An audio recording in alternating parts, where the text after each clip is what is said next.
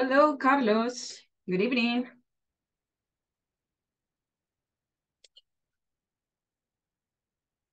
Hello, Fatima, Marvin, Oscar, welcome.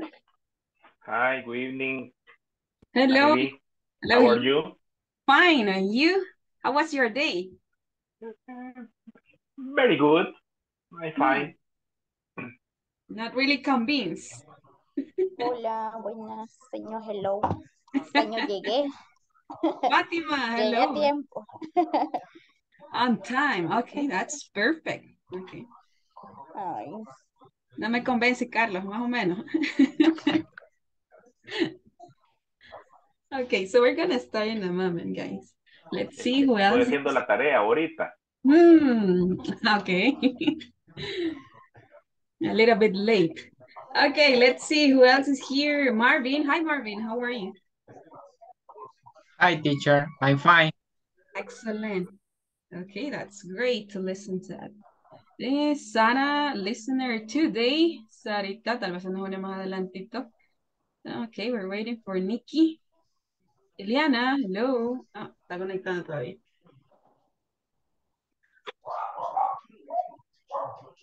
Really happy to see you guys. Fátima corrió. sí. Llegué a tiempo, gracias a Dios. Yes, just, Ujú, yeah. sí.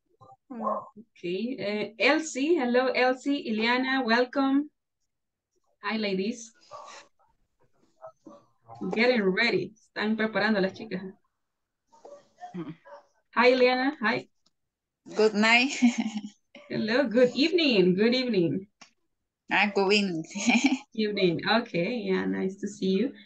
Let's see. Well, Nikki. Hello, Nikki. Nikki Acosta. Hello. How are you? Ya está por acá, Nikki. Elsie, how was your day? ¿Cómo estamos, Elsie? Hi. Bien. Very good. Okay. And, okay, so let's start, guys. We have so many activities to do. And let's start.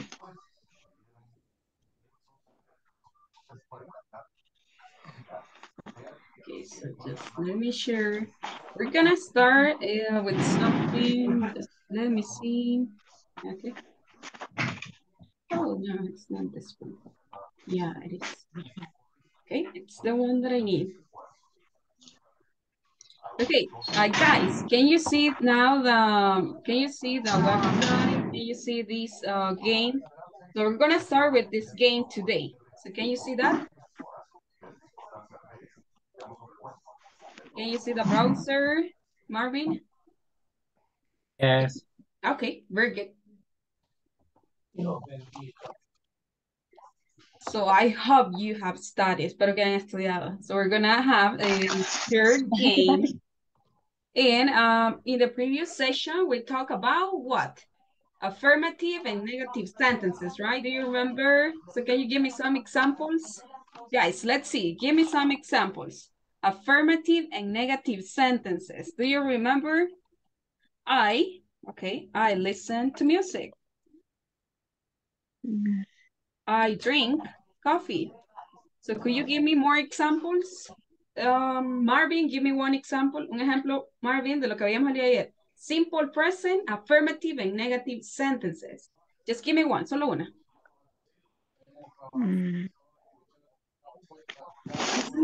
So check your notes. Revisen ahí sus apuntes. She doesn't. Okay, she doesn't. She doesn't. The intelligent or intelligent. Okay, she doesn't. Ella no. She doesn't study. Okay. Vamos a ver esto. She isn't intelligent. Okay. Ajá, she isn't intelligent. En este caso necesitamos utilizar el verbo to be para dar una descripción. Okay. Inteligente. Okay. So you cannot use the other verbs. Entonces, el verbo to be tiene cierto uso en particular. ¿Recuerdan? Por ejemplo, edades, para hablar de qué más, de nacionalidades, de ubicación, para describir a alguien. She isn't Intelligent, right? Okay, so now let's see. Try with another example, Marvin. She doesn't, main verb, she doesn't speak French, for example.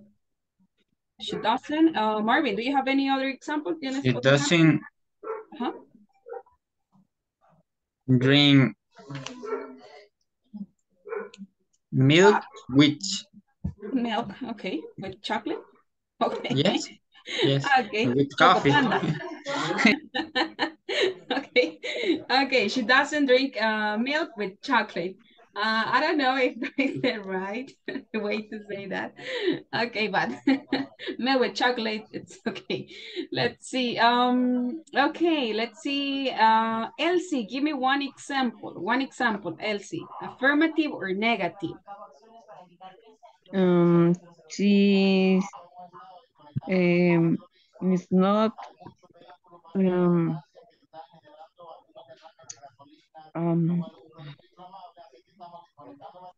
It's not she's not adjective, adjective. Or location. lower. No. No. Ok, bien, repasamos aquí. To be, ¿cuándo utilizamos el verbo to be? Recuerden, acá, recuerden, tenemos tres formas. Am, is, are. Ok, to be, for descriptions, recuerden que lo utilizamos para descripciones. Ella es, ella no es, right? Ellos son, ellos no son. Descriptions, age, para hablar de las edades. Nationalities, nacionalidades. Location también. Examples, look at this. Recuerden que el verbo to be también pertenece al presente simple, solo que tiene usos diferentes, como lo estamos mostrando acá. Descripciones físicas. For example, she is tall. Ella es alta. Negative, she isn't tall. Miren que sigue después del verbo to be, un adjetivo. Ahora, con edad. She is 20 years old. Ok. Nacionalidad, vamos a ver un ejemplo. ¿Cómo me quedaría una nacionalidad? I'm from Canada. Canada. I'm from Canada. Very good. Location, ubicación. ¿Recuerdan las prepositional sentences? Okay, we are menciónenme un lugar. Nosotros estamos en, we are at. Mention a place. At the supermarket, for example. Okay. Esos son algunos de los usos del verbo to be. Ahora, con los otros verbos, recuerden que vamos a utilizarlos para hablar de hábitos, para hablar de rutinas, para hablar de hechos científicos, como lo vimos ayer. Ahora, simple present, review, simple present, ya lo vamos a checar otra vez. Simple present. So when do we use simple present? Habits. Look at this. Habits, routines, or regular activities. Está incluido dentro de eso que mencioné ahí. Actividades regulares que yo hago con frecuencia, right? Habits, routines, regular activities. Okay.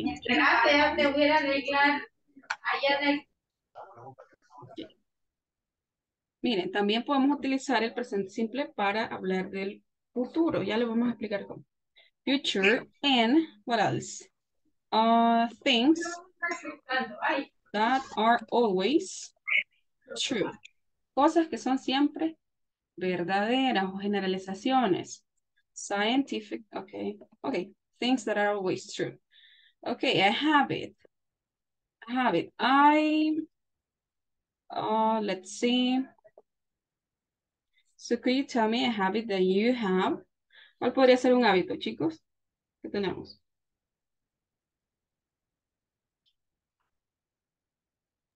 Read. Okay. Read. I read or okay, something. Okay, I read after After De or clase. before. Ajá, or before Aquí está. going to bed. ¿Ok? Antes de irme a dormir, yo leo un libro. Puede ser un hábito, una rutina. So, which is a routine.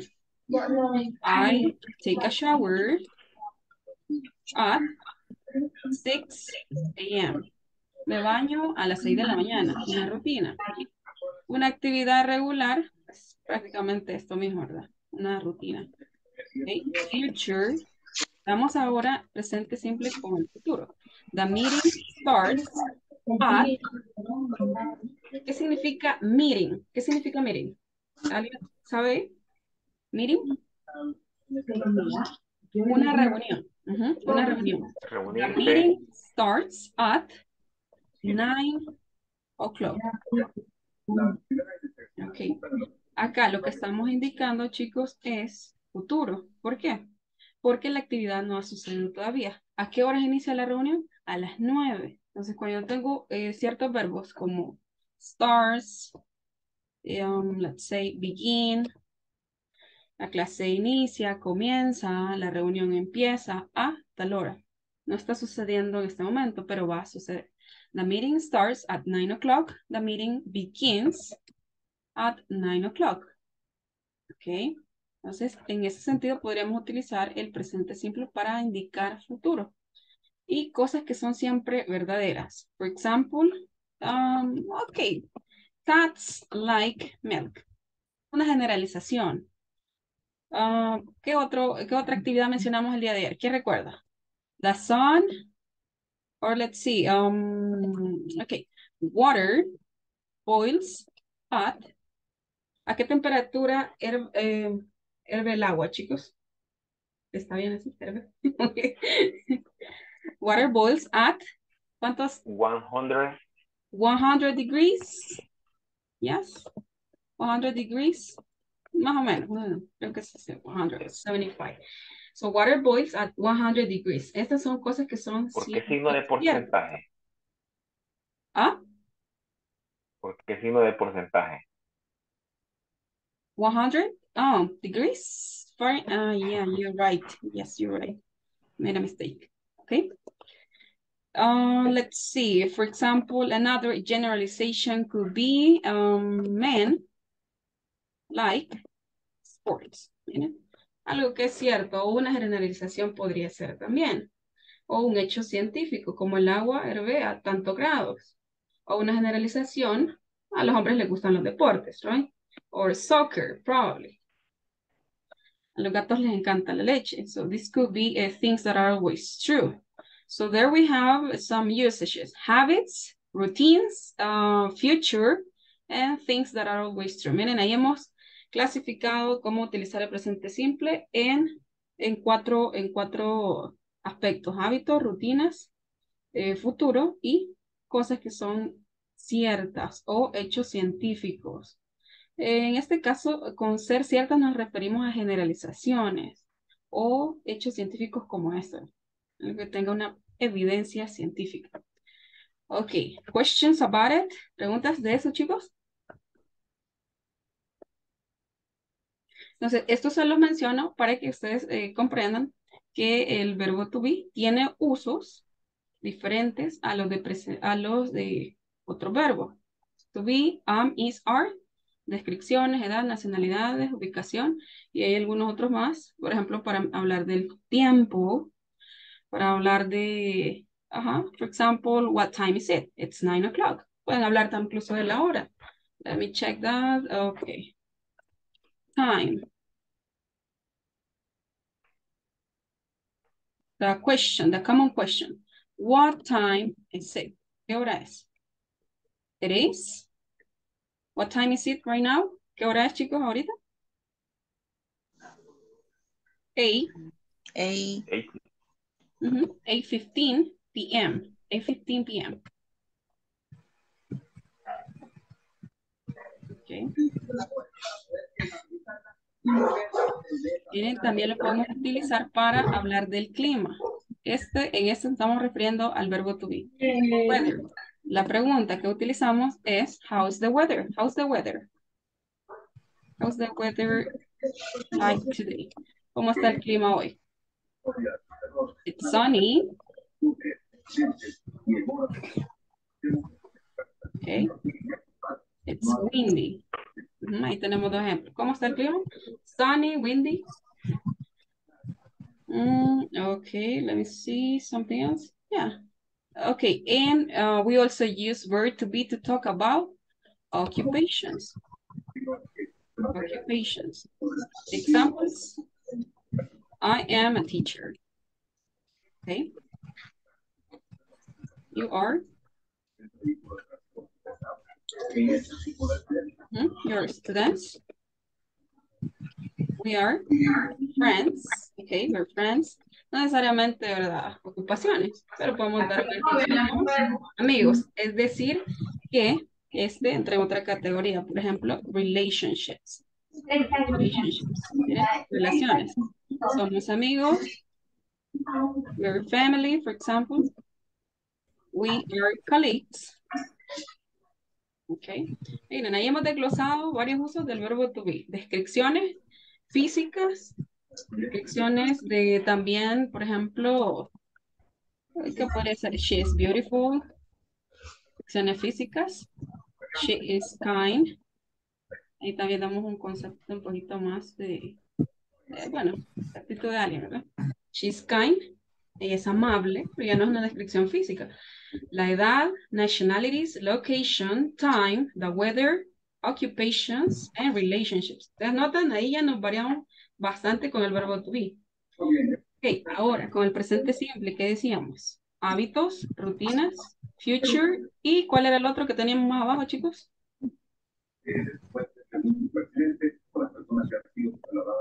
Things that are always true, right? O sea, que son siempre verdaderas. Chicos, ¿tienen preguntas de esto?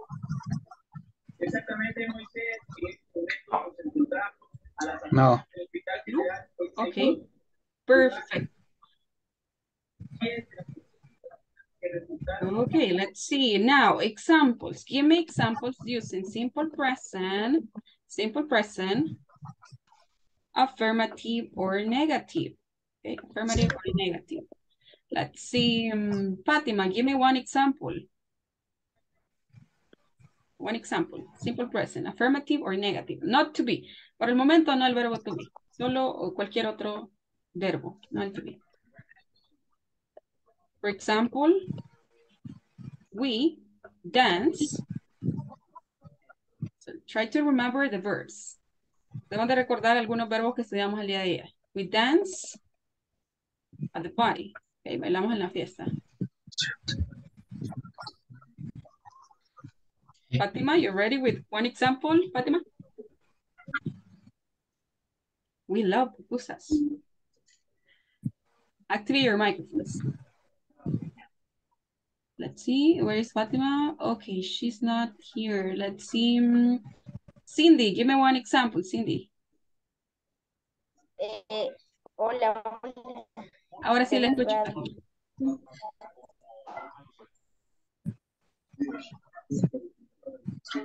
Hello, casi no se escucha, Fátima. Hola, hola. Ahora sí. Sí, ahora sí. Sí. Sería en negativo. Ok. Sería we doesn't at the party. Ok. Question. We don't or we doesn't. Ajá, we don't. Doesn't at the party. Can you repeat it, Fatima? We don't? Pero don't in the party. Out the party. Can you repeat the verb? ¿Cuál es el verbo que quiero utilizar, Fatima, acá? We don't? Dance. Dance? Dance at the party. Ok, at the party. Bailar. Ok, sí, no escuchaba muy bien. Thank you. We don't dance at the party. Otra observación. Recuerden que con he, she, it, ¿qué utilizamos? ¿Qué auxiliar utilizamos?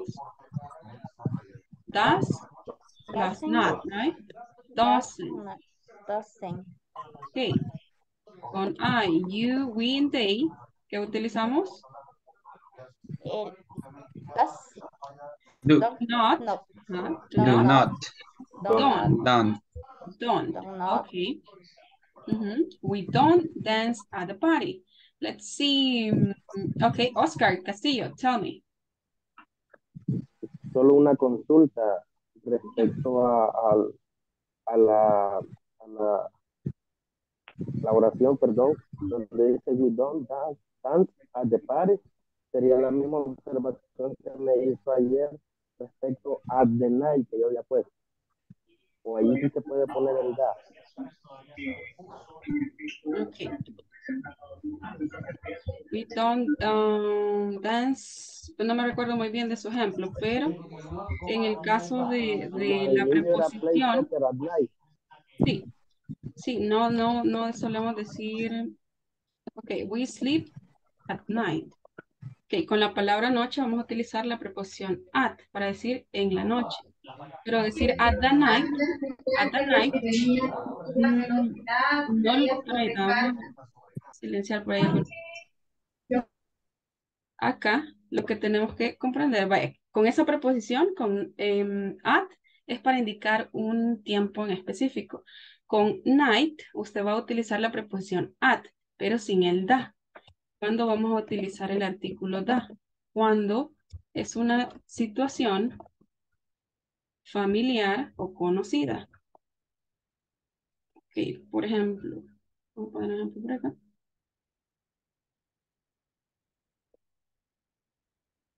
Se llama artículo definido. Vamos a ver si los ponemos el día de mañana. Definite article. This is, okay. The book I sent, okay. I sent you. Este es el libro que te envié. En este caso, este artículo me está definiendo cuál es el libro en particular que yo le envié. Es un libro que ella o esa persona y yo conocemos. Es algo familiar. Tiene más usos. Se los voy a mostrar el día de mañana para que ustedes ya tengan una idea más clara de cuándo utilizar ese artículo y cuándo no, o cuándo van a utilizar el artículo indefinido. Ok. This is a new, oh, okay. Example, this is a new book. Este es un nuevo libro, pero no estoy hablando de un libro en específico, estoy hablando de cualquier libro. Por ejemplo,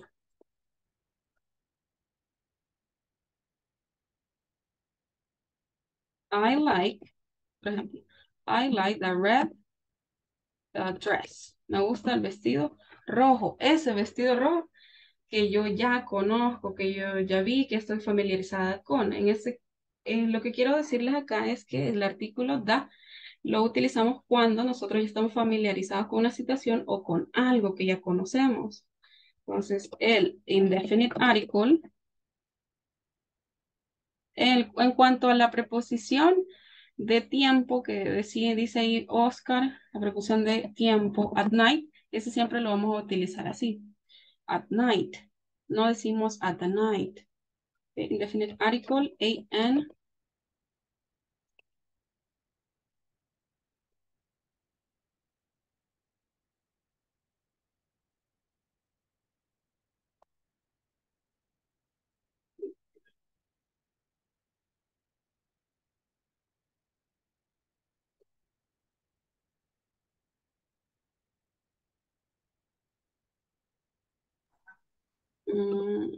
Okay, so let me see.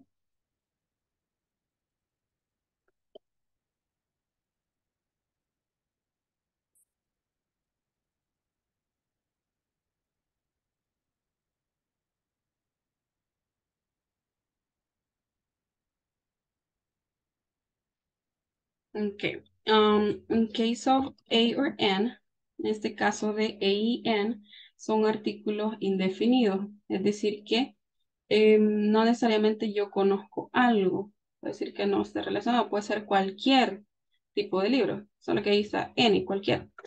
I like a new magazine. I like a new book. Por ejemplo, me gusta un nuevo libro, pero lo digo de una manera general. No estoy especificando cuál libro. Me gusta un nuevo libro, me gustan los libros nuevos, pero no algo en particular. Si yo les digo, I like the new book. Me gusta el nuevo libro. En este caso es un libro que yo ya conozco de qué trata o la otra persona también ya está familiarizada con ese libro. Entonces ahí cuando yo utilizo ese artículo. Pero el día de mañana les voy a tratar de traer y tomar a detalle este uso de este artículo da. Sin embargo, con la preposición que menciona Oscar, siempre vamos a utilizarlo de esta manera, at night.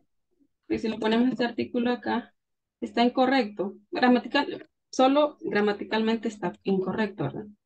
Y si lo intentáramos poner el da, es forzado, como que yo estoy traduciendo del español, empiezo en el español e intentarlo convertir al inglés. Entonces, a veces hay cosas que así no funcionan, sino que ya son estructura, ¿verdad? Pero el día de mañana les voy a compartir un poquito más de eso, de ese artículo. Ok, let's see. Oscar. Oh,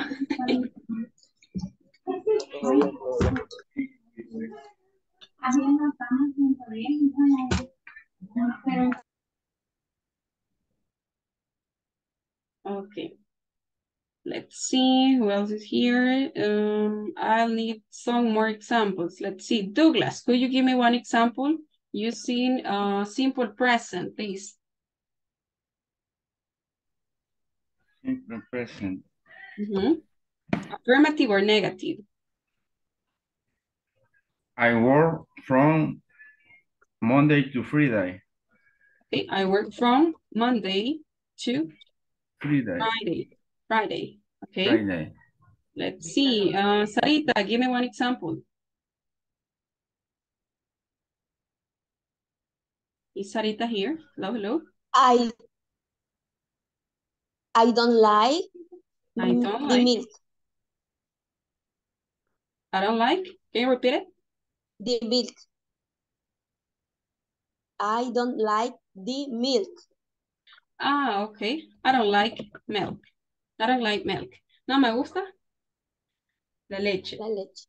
A menos que acá, miren, a menos que acá sea un tipo de leche en particular. Entonces, si yo sé qué tipo de leche en particular es, por ejemplo, I don't like the milk. I don't like, pero para eso no sería tampoco necesario. Por ejemplo, puedo decirlo directamente. I don't like, let's see, give me a brand. Deben ahí un nombre de una marca. Salud. Salud milk. Entonces, tampoco es que que nos amarremos ahí con el artículo. I don't like. Es posible. Es posible. I don't like the milk. No me gusta la leche. Pero un tipo de leche en particular. ¿Ok? Okay. Okay, let's see. Give me one example, please. Eduardo, one example.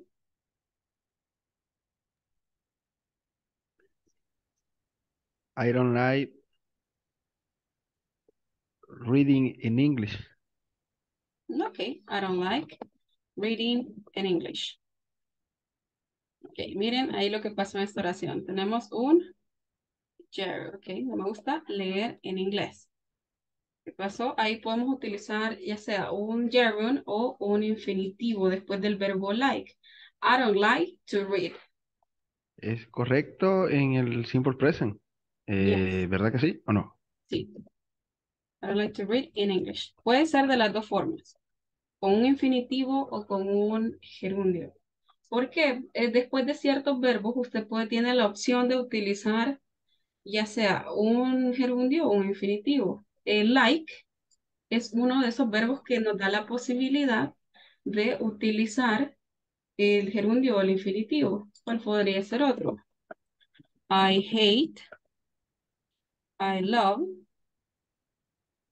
I hate drinking milk. I hate listening the rock. I hate listening to rock music. I love, lo vamos a poner al revés ahí porque ya lo había puesto. I love Listening to listening to rock rock music. music. Ujú. Entonces, con algunos verbos usted puede utilizar ya sea gerundio infinitivo, pero no con todos, no con todos. Me parece que son como 7 verbos.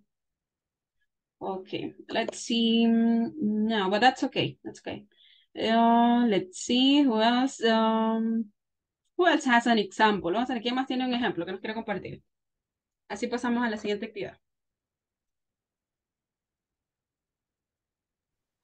Yo, señor. I don't like Hola. I don't like. visit to church. Okay. I don't like visiting the church. Okay, well, that's okay. Let's see. So we're now. Positivo. En Hector? positivo. Positivo. Mhm. But, I play guitar every day. I play the guitar every day. Con instrumentos musicales vamos a utilizar the. I play the guitar. I play the drums. Este también viene en otro uso de ese artículo the. I play the drums. Toco el piano, I play the piano.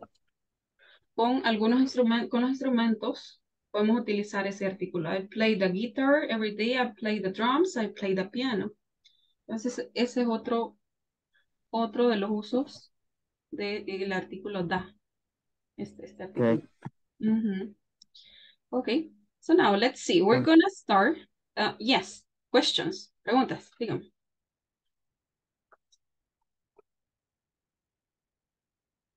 Okay, so we're gonna start with the game. Let's see. We're gonna divide the class in two groups.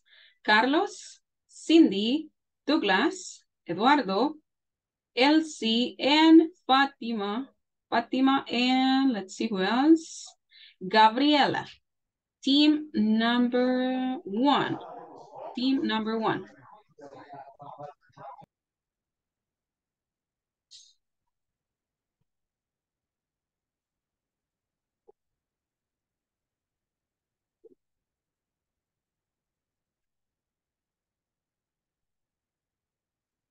Okay, and Héctor. Héctor, team 1. Héctor también va en el team number 1. Ileana, Marvin, Nikki, Oscar, Dennis, Sara, Sarita, and Yolanda, you're going to be team number 2, okay? Team number 2. I'm going to repeat that. Okay, Ileana, Marvin, Nikki, Oscar, Dennis, Sara, Sarita, and Yolanda, team number 1.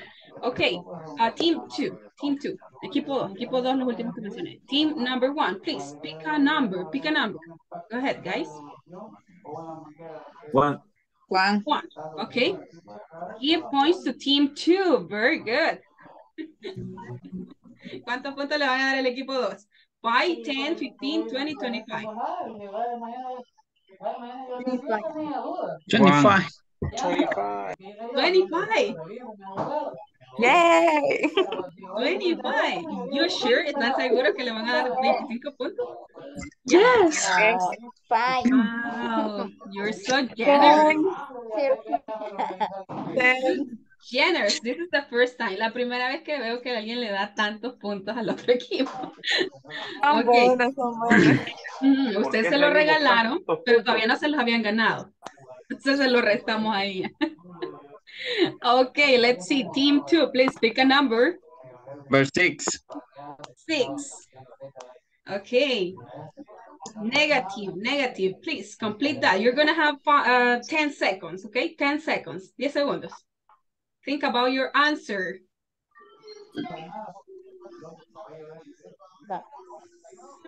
Okay. Team 2. They 5. do not What's the meaning for need? Need means?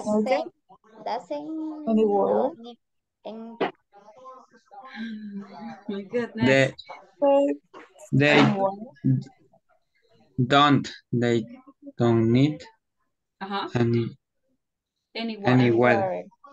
They don't. Excellent. They don't need any water. Need means? So what is the meaning for need in Spanish? What's the meaning for need? ¿Qué significa need?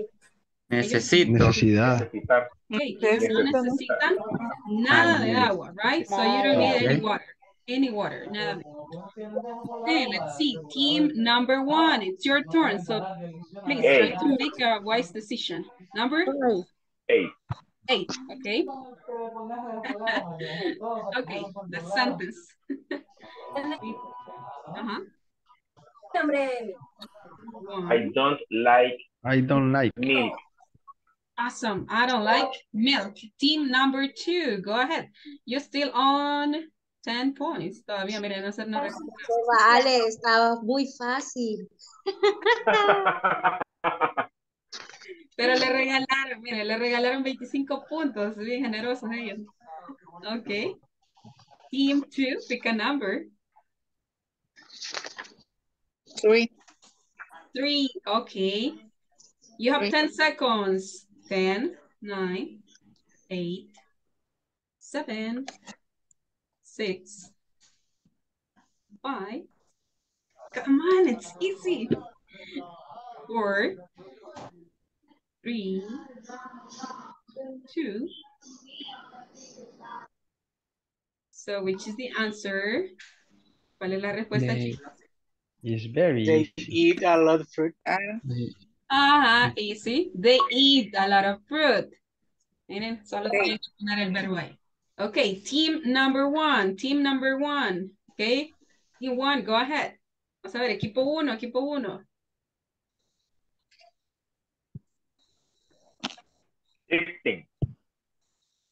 16. 16? 16. Okay, 16. Win 10 points. Awesome, Carlos. Very good. Hey, thank you, Carlos. Se ganaron 10 puntos que todavía debían. Ya, pero ahorita ya el marcador ya va a subir. Okay, let's see. Team number 2, please pick a number. Gabriela, team 2, pick a number. Number 2. Number 2, okay. Okay, team. Speak quickly. You.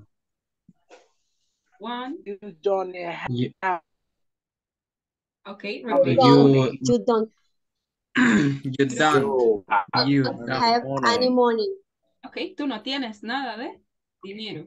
Okay, You don't don't. Have, have any money. don't have You any don't money. have any money. Okay, team 1, please, your You have turn. Money. You don't have any money. don't Don't. have. Don't.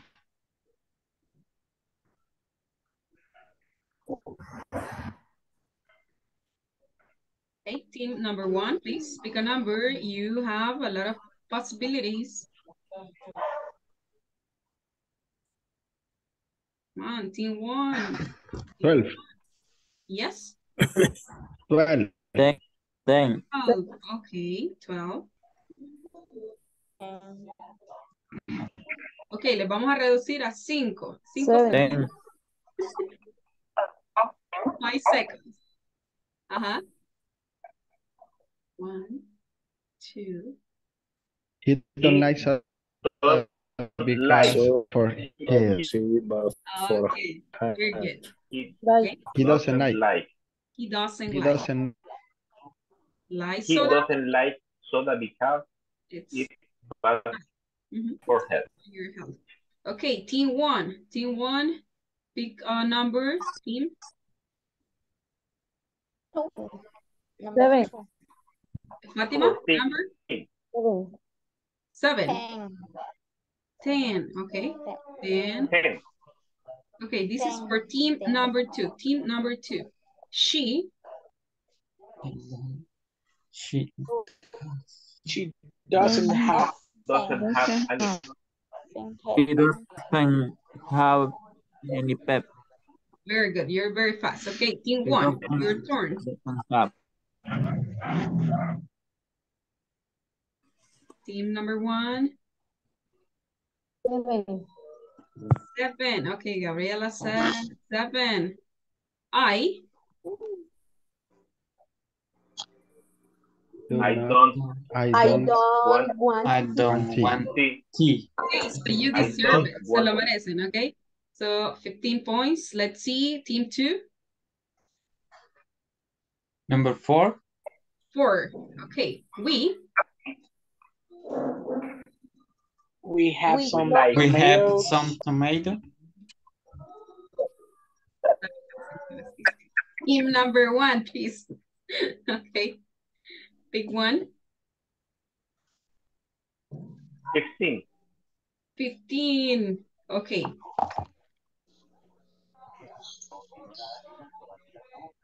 My mom have a lot of books. Book. Second opportunity. 5 seconds. My mom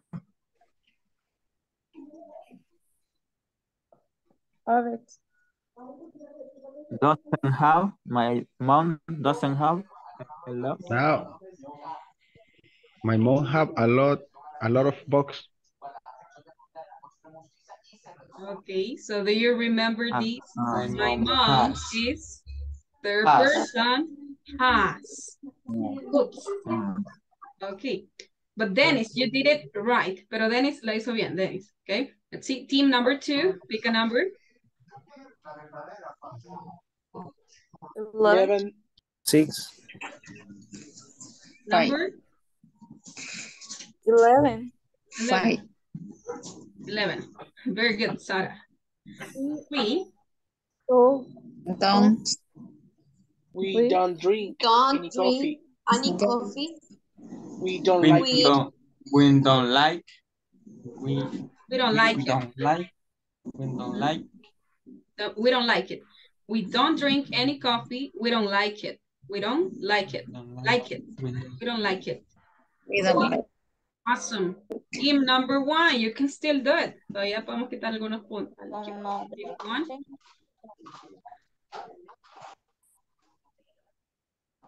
1. Team 1, go ahead, team 1. Tell me. 9.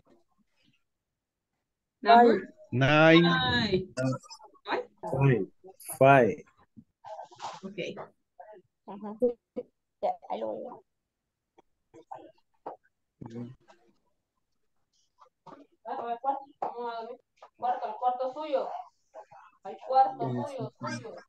He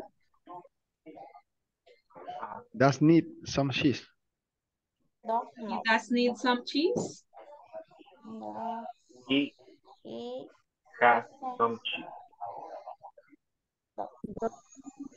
Read your sentence. He needs some cheese. Which is your answer? He has She need has. some cheese. We need to use the verb here in parentheses. His need some cheese. His need some Douglas? cheese. Sarah, repeat it. Needs. Okay. He needs some cheese. Team number 2. 14. 14. Okay. Let's see. We're going to check the last two. Vamos a ver la última dos a ver cómo le va. Okay. Team 2. He doesn't go to school every day. He doesn't. Okay, team 1, you define these. Team 1, define the game. Definan ahí el juego, chicos. 9 or 13? Which 9. is 9? 9. 9? You sure? Equipo 1, seguros. Number 9 or 13? 9. Let's see, 9. Okay, win 10 points. Okay, so you win 10 points. And let's see, team number 2. Okay. She liked it. She likes it. Meat. Douglas, can you read that, or Nikki? She likes Like. She likes. Okay, so today the winner is team number 2. Okay, so let's see. We're gonna have another game later on. Okay, very good. So now let's continue. We're gonna check some vocabulary related to this topic. Just hold on.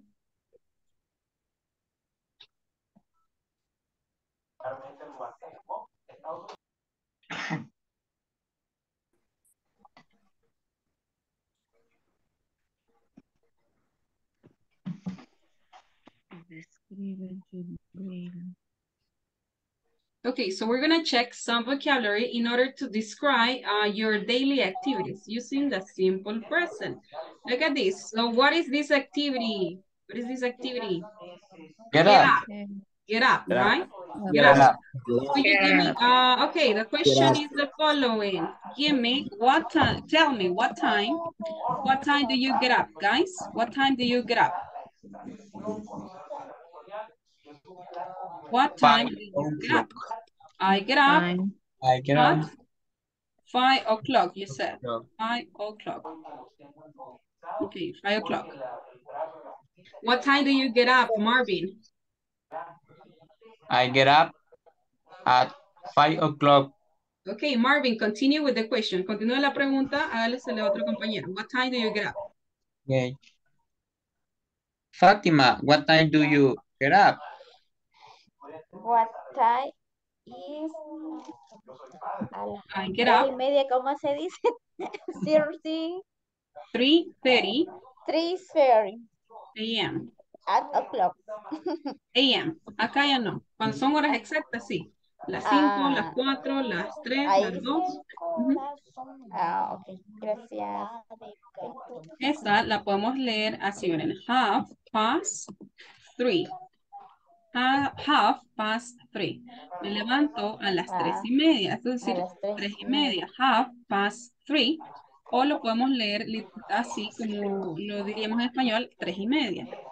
3:30. 3:30 a.m. Cualquiera de esas dos. Me levanto media hora pasadas las 3. Sería esta opción. Y la segunda es 3:30. Okay, Fátima, continue with the question. Select a classmate. Haz la pregunta a un compañero, Fátima. ¿Qué puedo comer, mamá?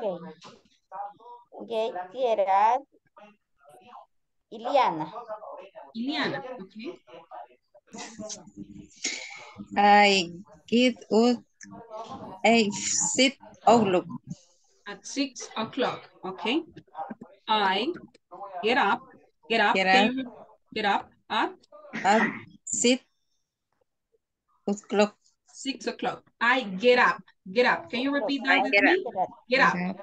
Get up. I get up at 4 a.m. I get up at 6 o'clock. I get up at 5 o'clock. Okay, let's see. Iliana, please ask a classmate. Ask a classmate. Pregúntale a un compañero. Ask a classmate. Elsie, what time do you get up? Get up. Up. Get up 6 o'clock. 6 o'clock. Okay, continue, Elsie. Select a victim.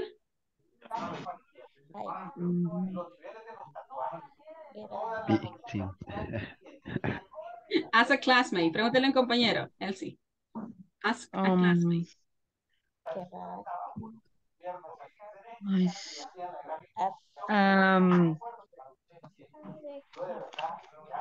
Espérame.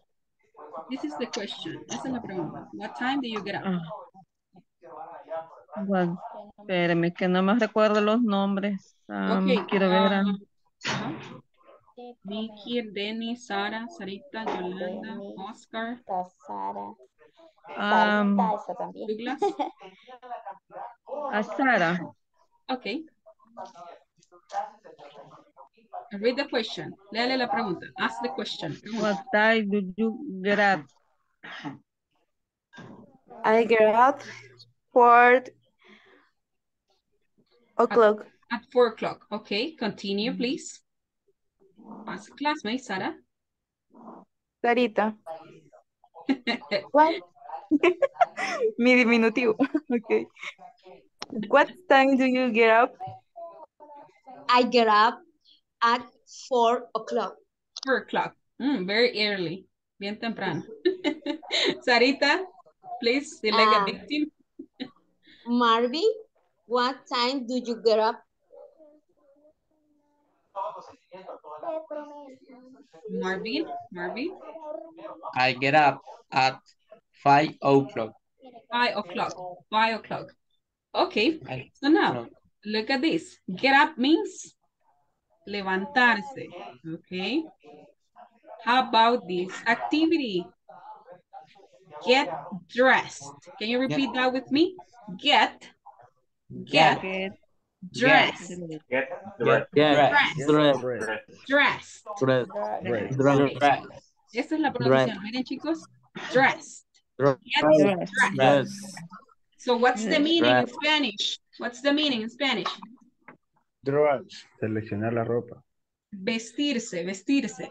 Get dressed. Get dressed. Get dressed. Okay, get dressed. Get up, get dressed. Dressed. Can you repeat that with me? Get dressed. Dress. Okay, get dressed. Get dressed. Very good. Get. Okay, so what is this? Get undressed. Undress. Undressed. So what's the meaning? Vestirse. Desvestirse. Undressed. Something like this. Undressed. Get undressed. Get undressed. Brush. Brush my teeth. My teeth. My teeth. Brush my teeth. Brush my teeth. Okay, listen. Teeth. Teeth.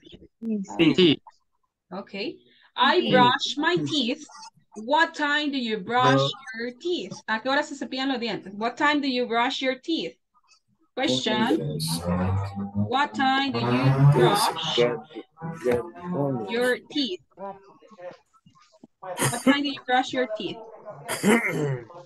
I brush my teeth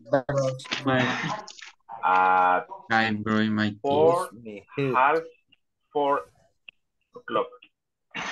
Or half. Okay. Acá, look at this. Half. Past 4. Sería escrito de esta manera. At half past 4. Okay. I brush my teeth at 4:30. Okay. Next. Activity. Comb or brush my hair. Comb or brush my hair. So what is this? What is this?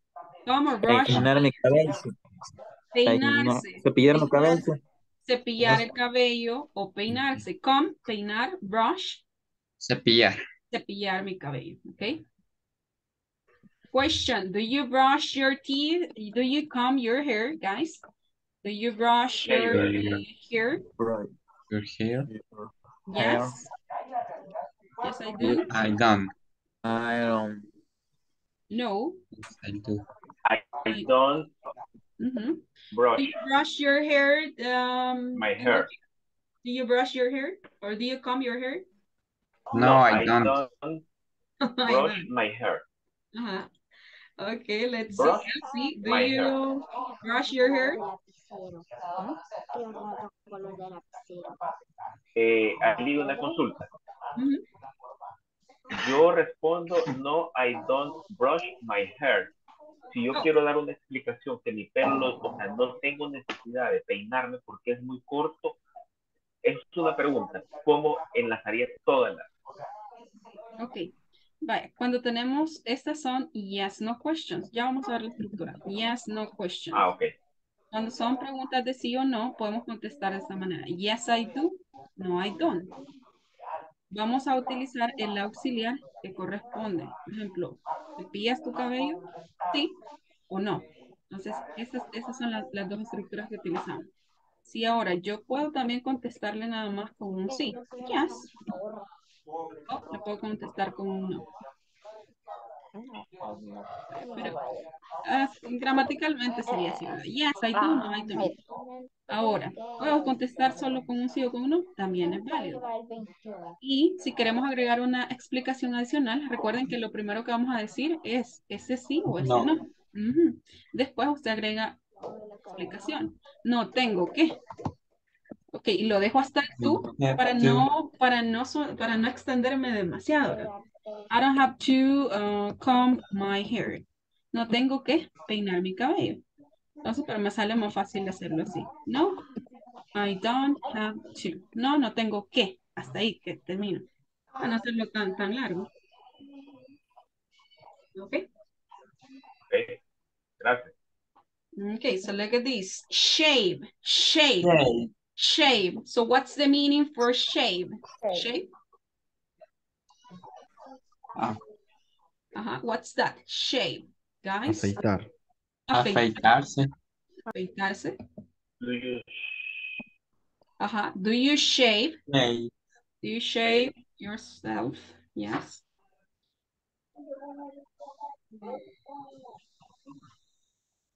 Ladies, this is for you. Put on makeup. Makeup. Put on makeup means maquillarse. Okay. Ladies, do you make up? Okay. Do you put on makeup? Sarita, do you put on makeup? Do. Yes, I do. Okay. Yes, I do. Okay. Of course, right? Yes, I do. How about you? Let's see. Okay, Fatima, do you put on makeup? Yes, no? Yes.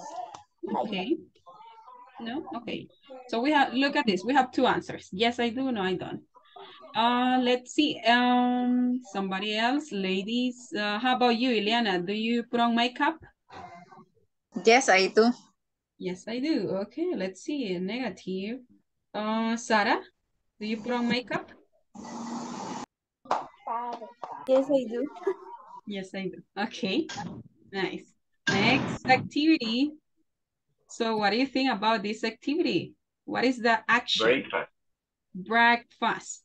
So look at this. Eat or have breakfast. Question. What time do you have breakfast? What time do you have breakfast, guys? What time? ¿A qué hora desayunan?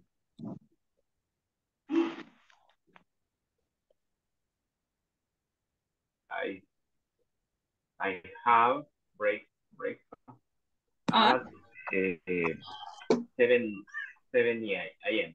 Okay, 7 a.m. 7 a.m. 7 a.m.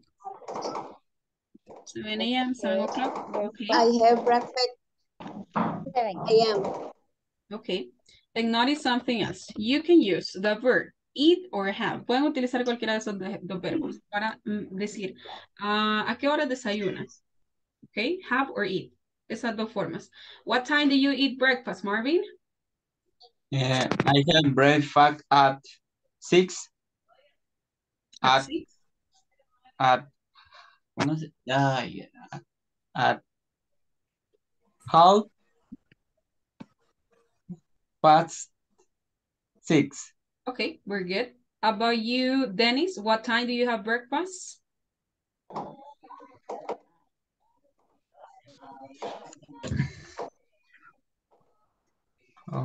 Dennis?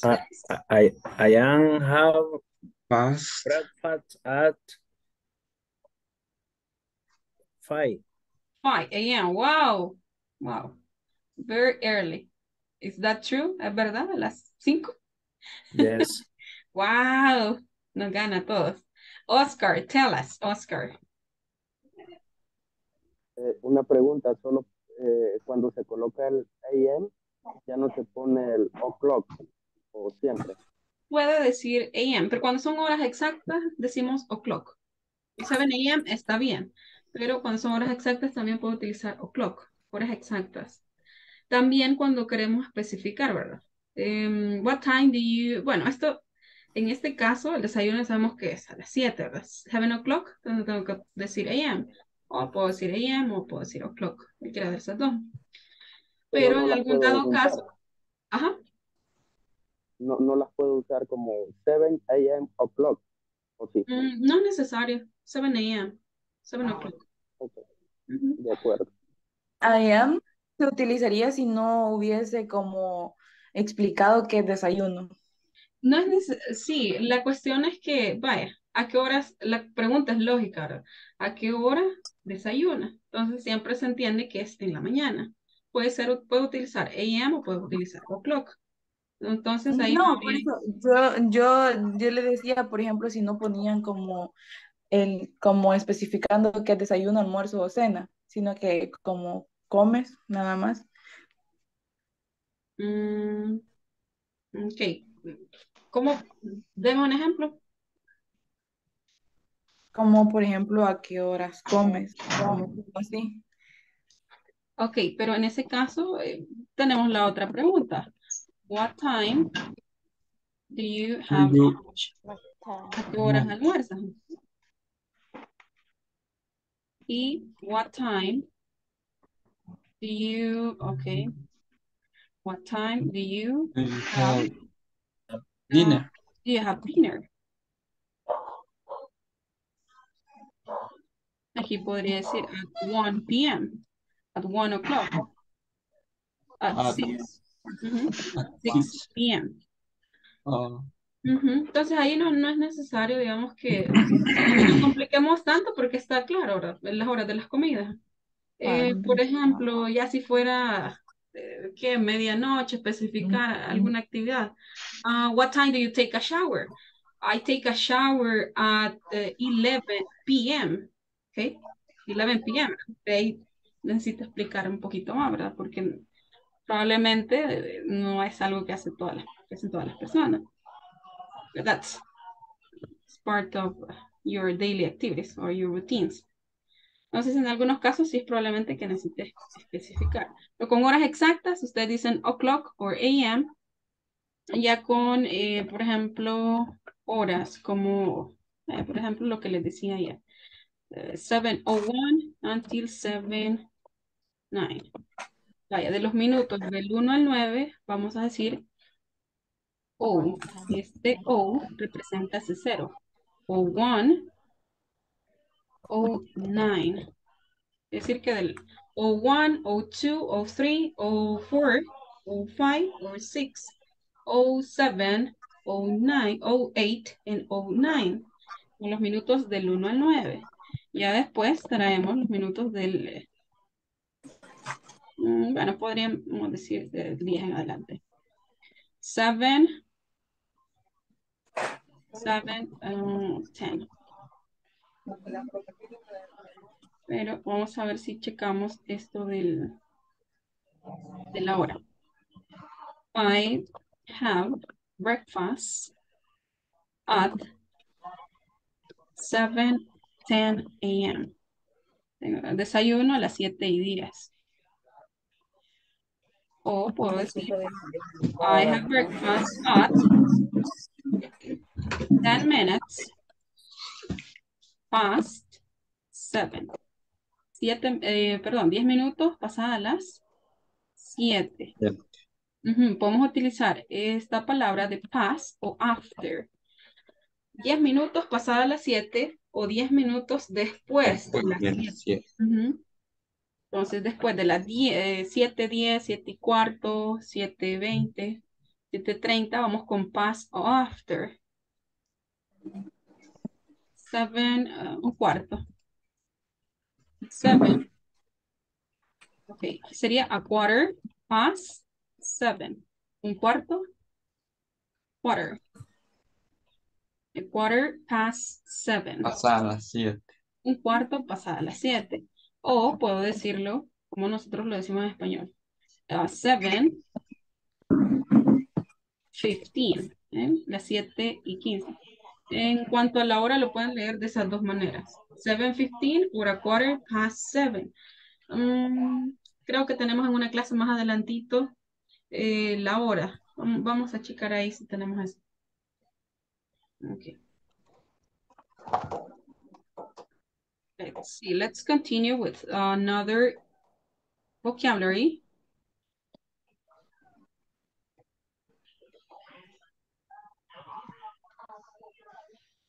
Okay, so eat lunch or have lunch. So what time do you have lunch? What time do you have lunch? Let's see. Yolanda, what time do you have lunch?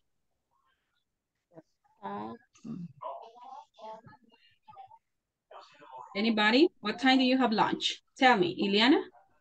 I haven't clocked exact because for Monday I Okay. have lunch at 11:30.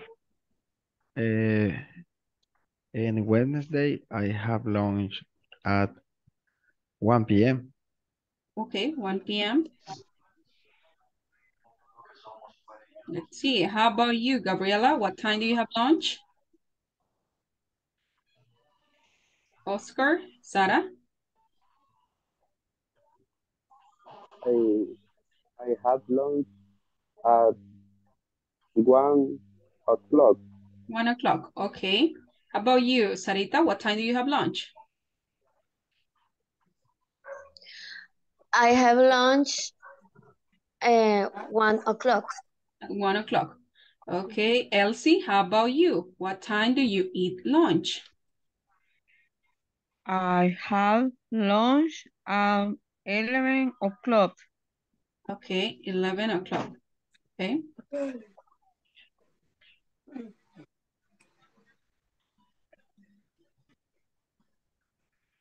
$11 o'clock. Wow, 11. That's too early. How about this one? Make dinner. Yes. Guys, do you make dinner? Question. Do you make dinner? Asencena, do you make dinner? Yes or no? No. Yes, I have dinner No. when finished the class, Yes. the English. Ah, but the question is, do you make dinner or do you cook Yes. dinner?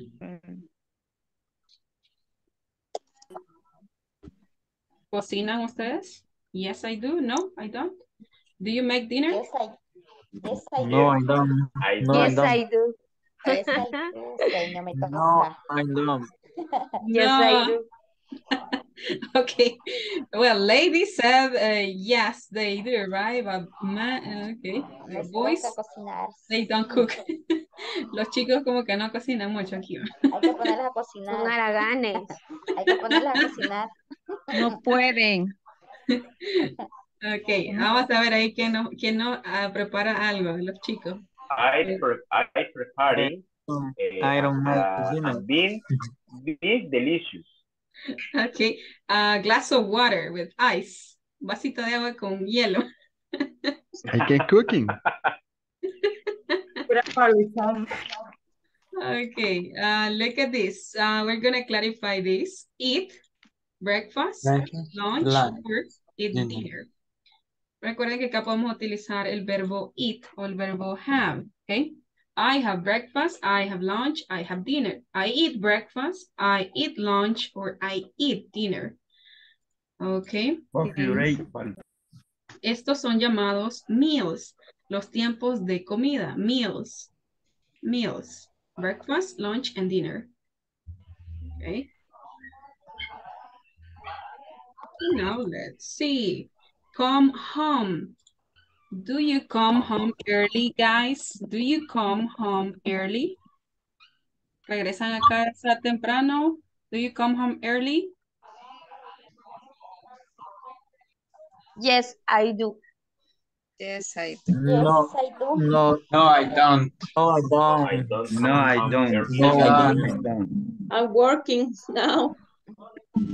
Okay, my next question will be why? Mi siguiente Why? pregunta sería ¿por qué?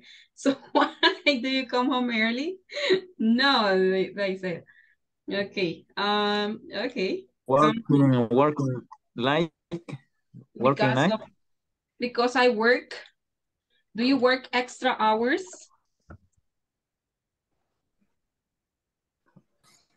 Okay. Yes. Because I work. Extra hours. Okay. Okay, let's see. Next. Because I work extra hour. Important question. Important question. What is the question? What is the verb for this action? Shower. Take a shower. Take a shower. Do you Take take a a shower? Do you take a shower daily? No. Yes, I do.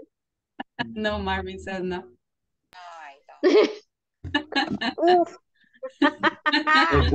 The water is very cool. The water is very cold. Yes, Ah, yes, yes, I Okay. do. Yes, I do. Let's see. Ileana, do you take a shower daily? Yes, no. We don't know. Yes, I do. Yes, I do. Carlos? Yes, I do. hasta risa le da. Yes, I know. Only one waiting. Douglas, how about you, Douglas? Yes, I do. Okay, Oscar? Do you Yes, take I a do. shower daily? Okay, nice. Okay, look at this. He take a shower. He takes a shower. Okay, hay un error aquí de escritura. Shower, this one. Shower. Esta es la correcta. Shower. Okay, let's see. Next one. Look at this. Okay, so can you give me the negative sentence for this picture? Which is the negative for this picture? He takes a shower. He negative. Don't He don't. a shower. A shower. He doesn't. Shower, perdón. He doesn't take a shower. He doesn't take a shower. Okay, so that will be the negative. Or he takes a shower 3 days a week. Se va 3 veces a la semana, right? But look at this. Take a shower means darse una ducha, y take a bath es un baño de Burbuja. Burbuja. burbujas. Do you take a bath? Take a back. Do you take a bath? Yes, no? Take a bath. No, No. No, I no, know. I know. I don't. Use the pila. I don't. It takes a bath. No Okay. tengo pila grande yo. So we need to get aguacal then. Okay, look at this. Guys, do you like TV. do you like to watch TV? Do you like ¿Le gusta ver televisión? Do you like to watch? No, I don't like watch TV. No, I don't I like. don't like. No, I don't Yes, I don't like. TV. I don't like. Yes, I like. Yes, I do. No, I don't like. No, I don't, right? So is it Estados true? Unidos. Yes, I do. Okay, so let me check this. Okay, Gabriela, thank you. Okay, está bien, Gabriela. Okay, she watches TV. Okay, what time do you go to bed? What time do you go to bed? After class? What time do you go to bed? After the class. I go to bed after. Go to bed after. I go to bed at 11. 11 or 11:30. 11:30. I go to bed at 11:30. What time do you go to bed? Sarita? I go to bed after class at 12 o'clock. At midnight, okay? Midnight. Okay. A dormir a la medianoche, midnight. Midnight. Midnight.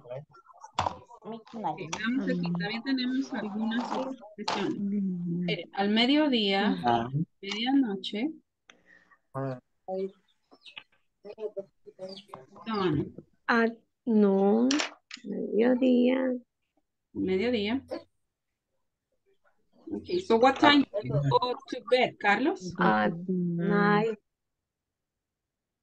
Ay, no veo. At 9? What time do you go to bed? Midnight. At? Dawn is? At night. Amanecer. At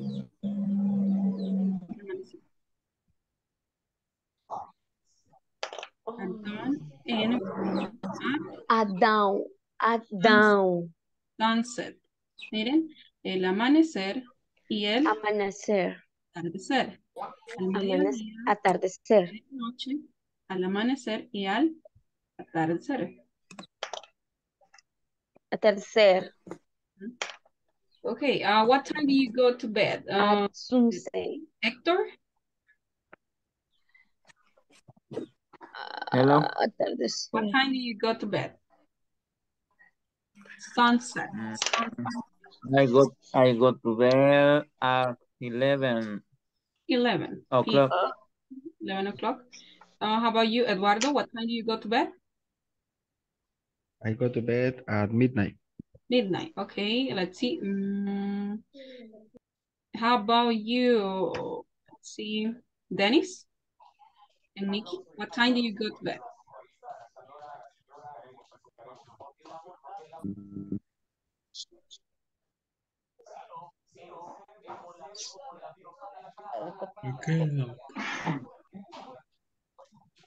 Yes, Nikki, what time do you go to bed? I go to bed at midnight. Midnight, okay. So now, let's try to complete these sentences. So can you, okay, I get up at 6 o'clock. Sentence number 2. So you have to organize that. I get up, this is the example. I get up at 6 o'clock. She get up at 6 o'clock. Can you tell me what is the right form for this sentence? ¿Cuál sería la forma correcta de esta oración? She Get up. 6 o'clock. She get up. Get up or gets up? Gets up. She gets up at 6 o'clock. She gets up at 6 o'clock. Okay. Okay, can you repeat the sentence, Ileana? She gets up at 6 o'clock. She gets up at 6 o'clock. She's get up at 6 o'clock. Okay, she gets up. Gets up. Right. Up. Gets up. Right. Okay. Next activity. I make dinner every evening. I make dinner every evening. Next example. He makes dinner every evening. Okay, so don't forget that when you have third person, you have to modify the verb. O sea, acá lo que estamos comparando es esto, miren, el verbo. Make, tercera persona, makes. So just keep in mind that information. Okay, tengan en mente esa información. How about, can you give me one sentence based on the picture? He watches Okay, he watches. TV. I watch TV every day. He watches TV every day. Nice. Next example. I brush my teeth every day. She. How about she? I brush my teeth at 10 p.m. She brushes. Excellent. She brushes. She brushes her teeth at 10 p.m. 10 p.m. She's specifying that she does this activity at night. Aquí está especificando. Cepillo mis dientes a las 10 de la noche. She brushes her teeth at 10 p.m. Ella cepilla sus dientes. Se cepilla a las 10 de la noche, right? Okay. Okay, so now we're gonna check this grammar point. Like again, so we started this yesterday. I, subject pronouns, I, you, he, she, it, we, and you, and they. Notice this. I play You play. You study. We play. We watch. We study. Third person Plays, watches, study. watches and studies. Okay, we studied this yesterday. Estuvimos viendo esto el día de ayer. ¿Recuerdan? Primera persona, segunda persona. Okay. Primera persona plural. You, plural. And they, third person plural. Con I, you, we, they, utilizamos solo la forma ¿qué? La forma base. Y con tercera persona, ¿qué cambio le vamos haciendo a los verbos? Le vamos poniendo la S, una S. S. ¿Es la S o S, I, S, IS? I, I, S. Ok. ¿Qué pasa si un verbo termina en vocal? El verbo come. Come. Solo agrego La S. la I. Ok, estas son algunas de las reglas. Teníamos la otra regla, el verbo terminaba en X, ¿qué hacía? S. Agregaba S. Agregar S. Ok, muy bien. Comes. Mire, termina en vocal, agregamos S, termina en X, S. Y si no sigue ninguna de estas reglas, ¿qué vamos a hacer nada más? Agregamos una S nada más. Una S nada más. Ok. Are you copying? Me avisan ahí si está alguien copiando. Señor, I y you son primeras personas. I es primera persona. Persona y you. Yo. You es segunda persona. Segunda persona. Tiene dos formas, singular y plural. Tú, singular, y ustedes, plural. Plural. Pero se escribe igual. Ajá, ok. Gracias. Ahí, por el contexto, ustedes van a comprender cuándo se refiere a segunda persona o forma plural. Por ejemplo, si yo estoy hablando con una persona, Enrique, you have to study. Tú tienes que estudiar. O también podría ser usted, pero siempre singular. Usted tiene que estudiar. Ahora, si yo me estoy refiriendo a una situación donde hay más personas, por el contexto se comprende que es usted, ¿verdad? Ustedes, you, study. Entonces, si yo afirmo que Fátima está estudiando, tendría que ser she studies. Ahí estudia. She studies. En No, yo me refería a este. Al pronombre perdón. you. Ajá, me refería al pronombre you. ¿Cómo identificar cuando es tú o ustedes? Esto lo van a identificar por medio del contexto. Por ejemplo, si solo estoy hablando con una persona, you have to, you need to drink water. Por ejemplo, estoy hablando con una persona. Aquí se comprende que yo digo tú o usted necesita tomar agua. Tenemos la misma oración. You need to drink water. ¿Hay más personas? ¿Hay dos o más personas? Es usted, ¿verdad? Es ustedes. Entonces eso es fácil de identificar, ¿verdad? Solamente si es una persona o dos o más. Pero ustedes lo identifican por el contexto, con cuántas personas están hablando. Ok. Enrique, no sé si por ahí venía su pregunta. Sí, pero ya me quedó un poco más claro. Gracias. Les explicaba porque acá tenemos you dos veces. A eso se refiere con eso.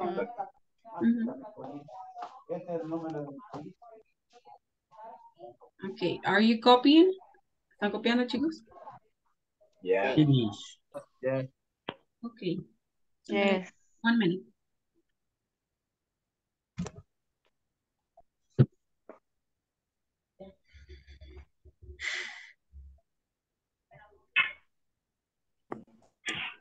You need to drink water.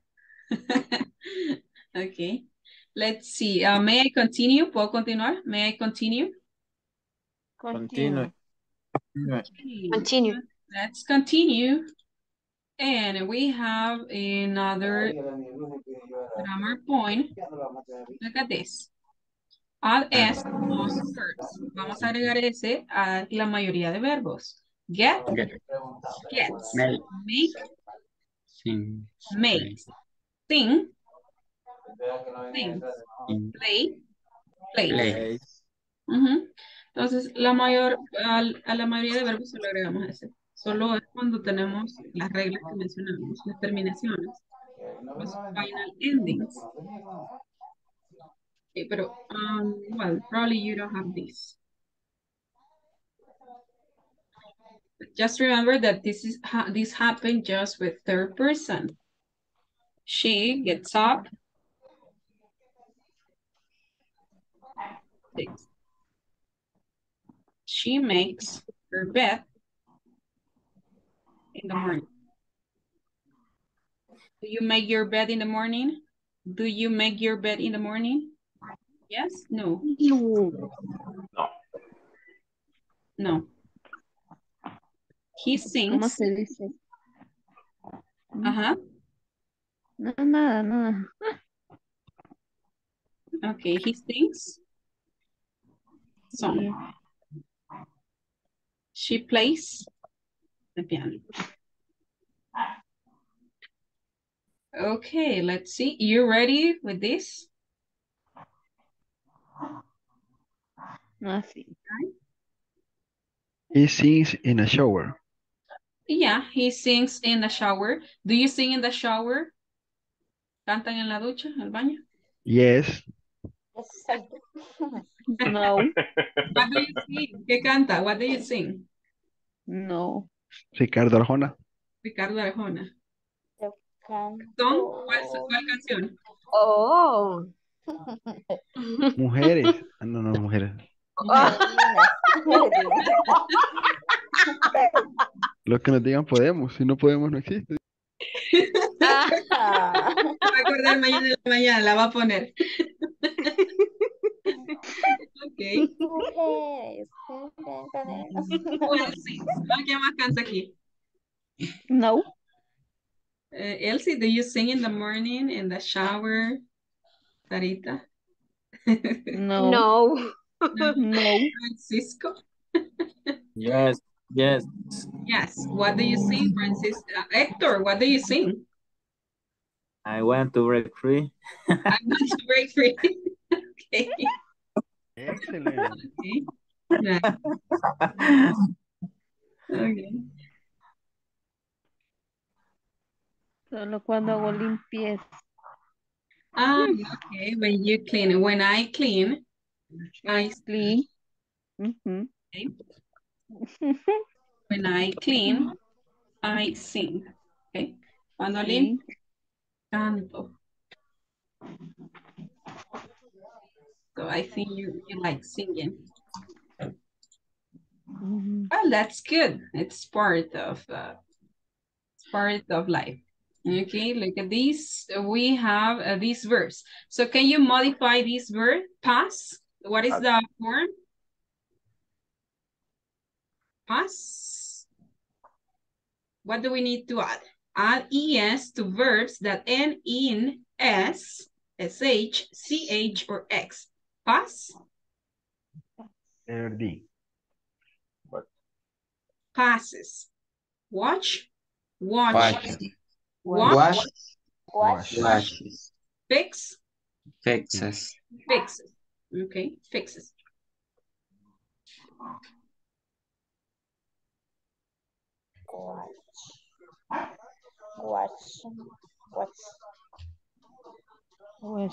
We're gonna have an exercise.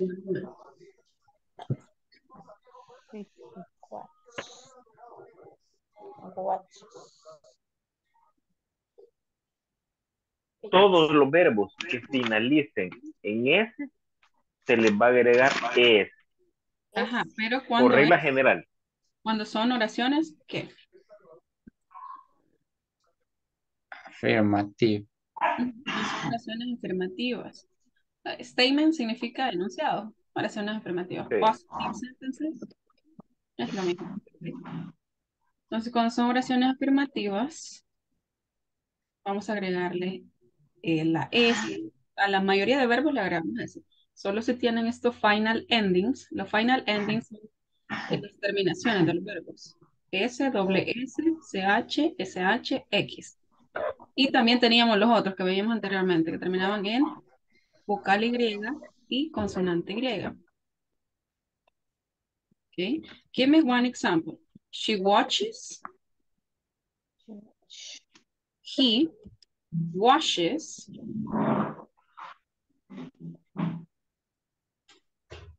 She fixes. She passes the test. Ella pasa el examen. She watches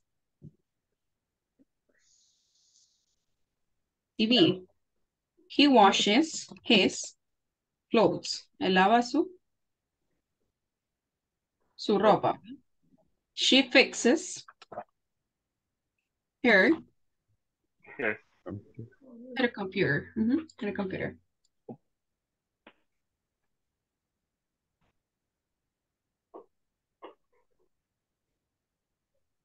Okay, passes, watches, washes, fixes.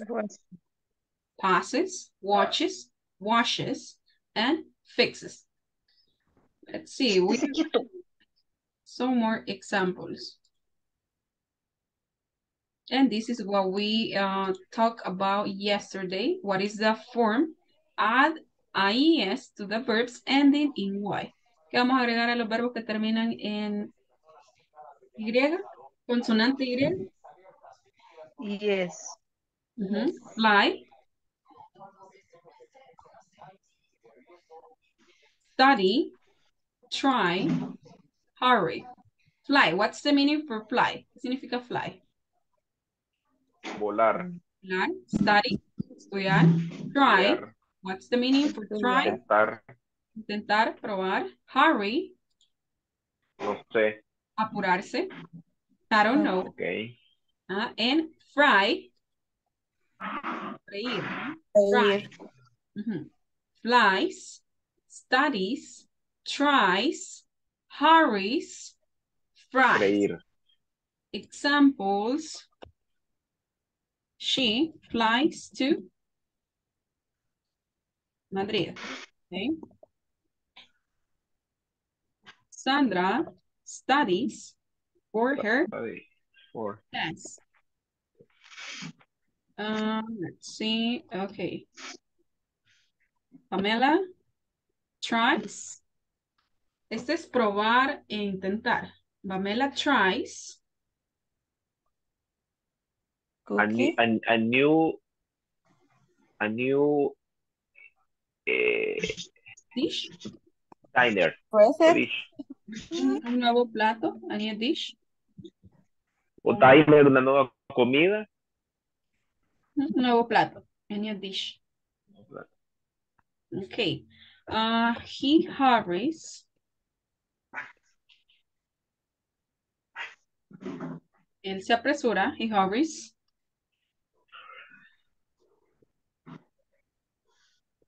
For the class. Okay. Se apresura para la clase. Fries. She fries. She fries. Potato. Potato fries. Potatoes. Okay. She fries potatoes. She fries an egg. She fries freír, right? She fries something. Okay. So copy the examples and then we continue. Yeah. May I? May I continue? Hurry, apurarse, ¿verdad? Apurarse. So when you say hurry up, please. Apresura. Dash sería platillo. O plato. Dish. Ajá, un plato. Dish. Dash. Dish. Un nuevo plato de dish. Comer. A dish. Dish. Dish.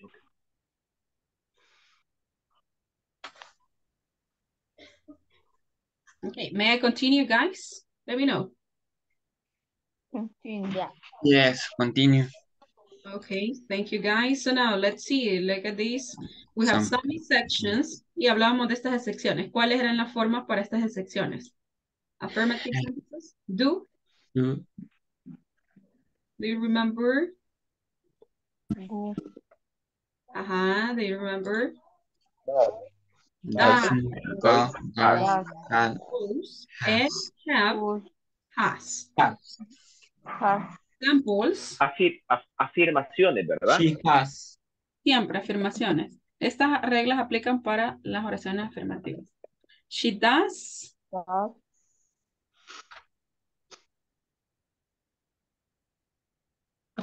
Her.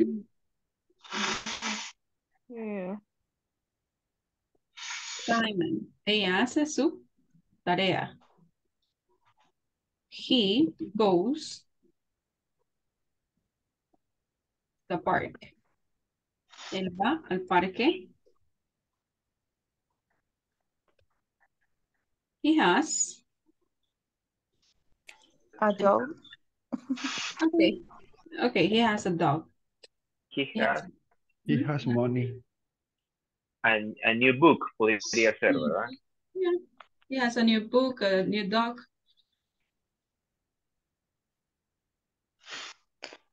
Let me know when you're ready, guys. Let me know when you're ready.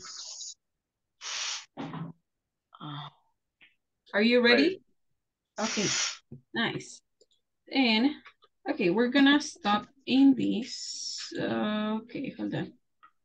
Because we're gonna check something else related to, yes, no questions.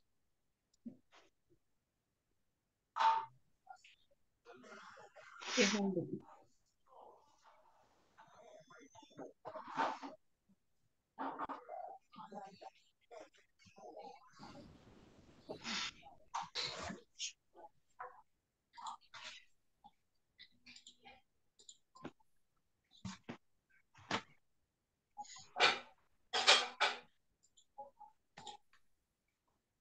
We're gonna check the structure for the yes, no questions, and I want you to check this.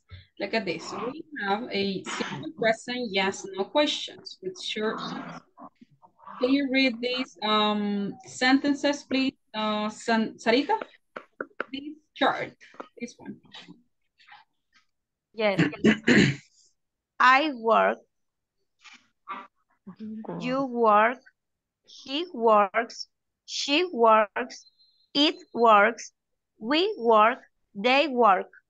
Okay, so we're checking affirmative sentences, right? So now we're going to move into the yes, no questions with short answers. Look at this, the structure. Estas son las que hemos estado practicando ahí con las pictures. Do I work? Do you work? Does he work? Does she work? Does it work? Do we work? And do they work? Notice the difference between I, you, we, they. Auxiliary verb, do. Third person, auxiliary, does, right?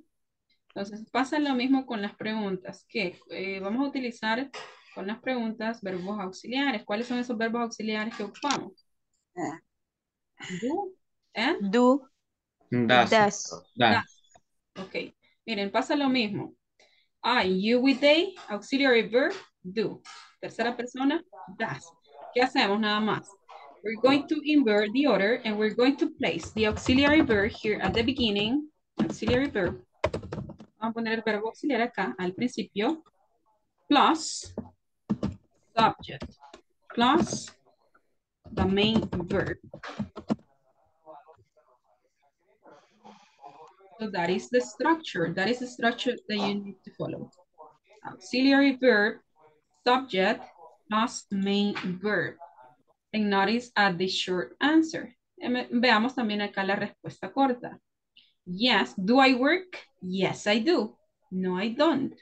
Do you work? Yes, you do. No, you don't. Okay. Does he work? Yes. So check this.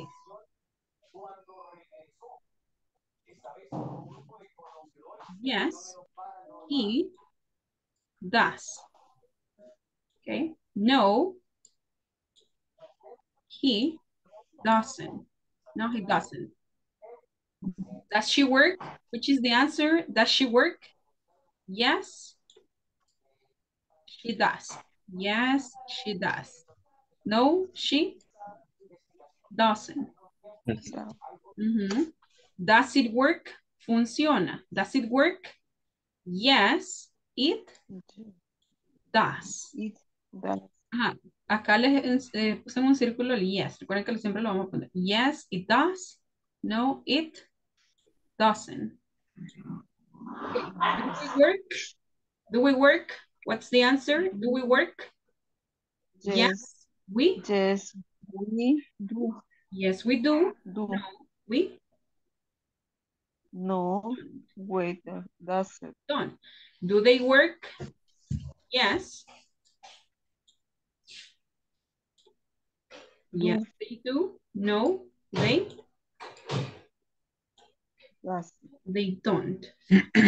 Okay, so look at this. We're gonna have some questions. We're going to fill in the blanks below to complete these sentences. Does Mr. Stevens work at a bank? Yes, he does. No, he doesn't. No, he doesn't. Mary gets up at 6 o'clock. ¿Cómo nos quedaría la pregunta? Tenemos que identificar the subject and the verb. Identifiquemos el sujeto para definir cuál auxiliar vamos a utilizar. Mary gets up at 6 o'clock. Get up. Ah, ok. Pero yo quiero formular una pregunta. Does Mary get up at 6 o'clock? Ok, question. ¿Qué forma del verbo voy a utilizar acá? Voy a utilizar esa forma gets up o get. Yo creo que sería get, ¿verdad? Gets up. Gets. Ok, Porque gets. está en forma de pregunta. Ok, muy bien. Miren, cuando son oraciones negativas o preguntas, el verbo no lo vamos a modificar, aunque sea tercera persona. Porque estamos empleando un verbo auxiliar que está cumpliendo. El dash. Exacto. Entonces ahí no necesito modificar el verbo. Se queda en su forma base. Does Mary get up at 6 o'clock? Yes. She does. She does. Okay. She does. Yes, she does. No. She does not. She does not. She doesn't. No, she doesn't. She doesn't. Okay. Next question. Next question. It rains a lot in that country. Llueve demasiado en ese país.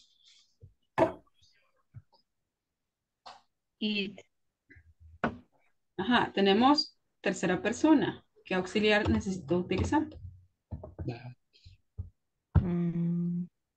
Okay. Again, I, you, we, and they. Does. ¿Recuerden esto? Auxiliar, do. Okay, tercera persona. He, she, it. Auxiliary verb. Does. Does. Pero ¿qué hacemos cuando tenemos una pregunta? Vamos a invertir el orden. Question. Does. Subject. Which is the subject? It. Eat. Very good. Does it. Ahora, identifiquemos el verbo. ¿Cuál es el verbo? Sí. Ajá. Llueve mucho en ese país. Lot. Ok, a lot es un quantifier. Me está indicando cantidad. ¿Cuál sería mi verbo? Okay. Rain. Rain. Muy bien. Rain. A lot. Rain. In that country. Lot. In time. In time country. Okay, ahora sí. Does it rain a lot in that country? Yes. It? Yes, is not. It does. It does. It does. No, it Does. Recuerden que podemos utilizar las formas largas también. Does not. Okay. No. Next question. Question number 4. Sam and Kelly live in Australia.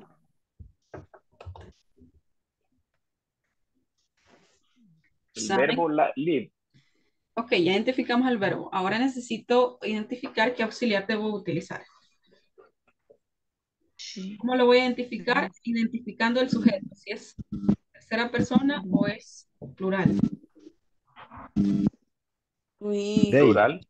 They. Sam and Kelly is Ok. they. Entonces, ¿qué auxiliar necesito? Do. That. Do. Do Sam and Kelly. Verb. Live. In Australia. Australia. Okay. Do Sam and Kelly live in Australia? Which is the answer? Yes, I do. Yes, I do, or yes, they do. Yes, they do. Yes, they do. Yes, they do. Recuerden que acá se refiere a Sam and Kelly. Yes, Okay. they do. No, Yes, they no. no, They they don't. don't, right? Okay, are you copying these? Are you copying these? No, Arely, me gustaría que repitiera la filmina anterior, This porque one. no. Esta. Sí, Number yo me 3. perdí, la tengo que practicar porque me perdí, no entendí, Okay, me perdí. bien. No sé Now, si mis compañeros, pero yo sí no entendí. como lo veíamos Y la anteriormente. anterior a esta, por favor. La anterior a esta. O creo que está arriba. Esta, Mary. Pero la otra era igual No, que arriba, esta. arriba. Se usaban los mismos La 1. en la 2. Just let me show you that. Number 1. ¿Esta? Okay. ¿Es esa, Enrique? Sí, sí, Esta. sí. Muy bien. Acá, cuando vamos a formular preguntas, vamos a poner la estructura por acá. Vamos a empezar con un verbo auxiliar, do or does, plus subject, plus verb, plus question mark. Miren, verbo auxiliar, sujeto y verbo. ¿Cómo identifico qué auxiliar voy a utilizar? I, you, we, they, do. Tercera persona, he, she, it, does. Ahora, para identificarlo acá ya en esta oración, acá tengo una oración afirmativa. Me está pidiendo que yo cree una pregunta. Mr. Stevens works at a bank. At a bank. El señor Steven trabaja en un banco. ¿El señor Steven es tercera persona o qué pronombre sería? Are you with they Sí, or es tercera persona. tercera Sí. persona? Entonces encaja acá con él, ¿verdad? Does. Mr. Steven work Acá voy a at ubicar a bank. auxiliar. Does. Mr. Stevens me representa el pronombre he. Does Mr. Steven work? La forma del verbo. La forma del verbo la cambiamos en las preguntas. No. ¿Perdón? No. En este caso, no vamos a modificar el verbo. Por eso es que siempre les hice mención de que en las oraciones afirmativas es cuando vamos a agregarle S, ES, IES, pero en las preguntas no, ni en las oraciones negativas. Porque tengo este auxiliar que me está haciendo la pregunta. Entonces, no, yo no tengo que modificar el verbo. Does Mr. Stevens work at a bank? Y ahí pues agrego el complemento y termino con mi símbolo de interrogación. Yes, he does. No, he doesn't. Y tenemos las dos respuestas. Sí y no. Sí, ok. Ok, ahora la siguiente. Let's see. The next question says...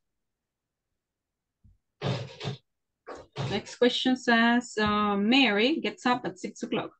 Mary se levanta a las 6 en punto. Mary, ¿qué pronombre es? ¿Qué auxiliar necesito aquí? She. Ah, ok, es she, entonces es... Does. Third person, does. Ahora vengo con does Mary. El verbo. Does Mary Get up. Get up. Ok, no modifico. At 6 o'clock. Does Mary get up at 6 o'clock?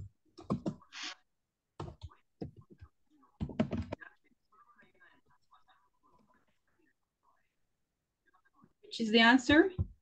Yes, she. She does. No, she. She doesn't. No, she doesn't. Entonces, con este tipo de respuestas siempre es una respuesta corta. Ese tipo de preguntas se llama yes, no question. Solo una respuesta corta puede ser sí. She does, no, she doesn't. La pregunta también. Sara, díganos, Sara. Ok. No sé Hoy si sí. Completa tenía una pregunta. Enrique, ¿cómo vamos ahí? No, no está bien. Muy bien, hoy sí ya. Ajá. Entonces, y también recuerden que la respuesta también debe incluir el pronombre acá. Does Mary get up at 6 o'clock? Yes, she does. Sí, ella se levanta, ¿verdad? No, ella no. Okay. Let's see. So now we have some more questions. Tenemos algunas otras preguntas. Question. The bus leaves in an hour. El bus parte en una hora. Miren, esto es future, lo que veíamos al principio. Miren, the bus leaves in an hour. ¿A qué hora parte el bus? En una hora. Okay. The bus leaves in an hour. Auxiliary verb. Does. Does. Perfect. Does. ¿Por qué? Porque estoy hablando de ¿cuántos buses? ¿Uno o varios? Just one. Just one. Singular. It. Ok. ¿Cuál es el pronombre? It. Does it. El verbo. Live. In an hour. Does it live in an hour? Yes. It. It does. No, it. It does. Doesn't.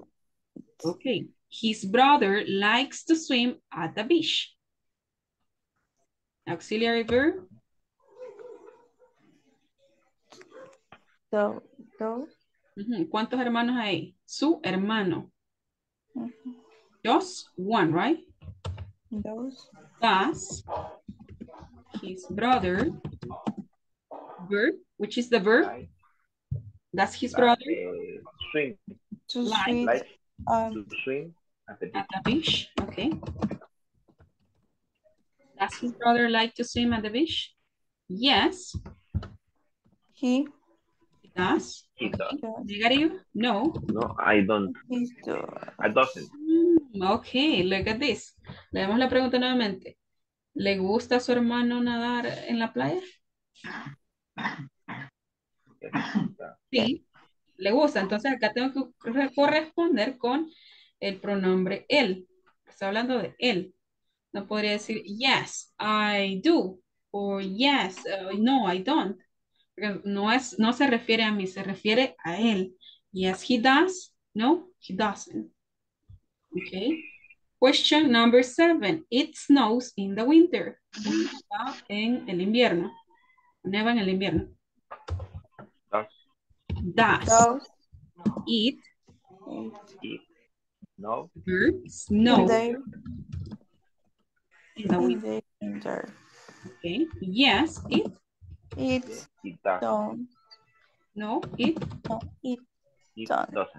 Doesn't. Okay. ¿Cómo vamos hasta ahí, chicos? Questions? Super bien. Ya me quedó claro, gracias. Okay. Awesome. Very good. And we're going to finish with, we have some more. Let me see. We're going to finish until with the, okay. We're going to continue until number 10. We have to study for a history test. We have to study for a history test. Tenemos que estudiar para un test de historia. Do. Excellent. Auxiliary verb. ¿Por qué elegimos el auxiliar do? Porque es plural. Es we, Do we have study for history? History. Ok, no necesariamente plural, porque también tenemos I, miren. Y I no es plural.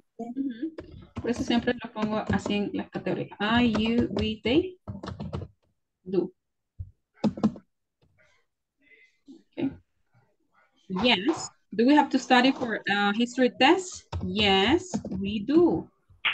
Y nosotros tenemos que. No, we. Yes, we do. No, we don't. Okay, let's see. Vamos a ver qué me dio ahí con la número 9. Michelle knows the answer. ¿Qué me ayuda ahí con la 9? Michelle knows the answer.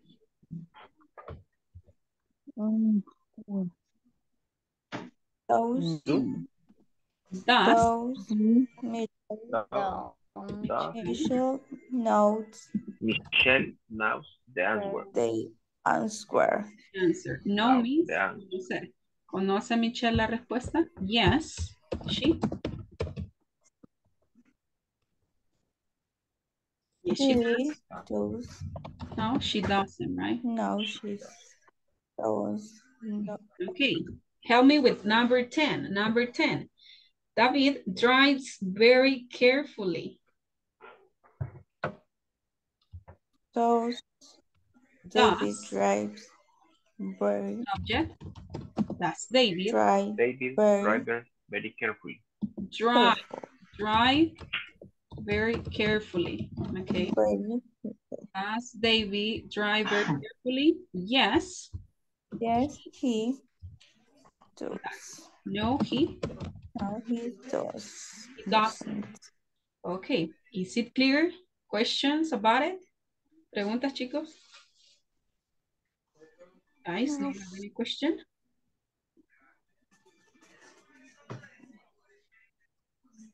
No questions?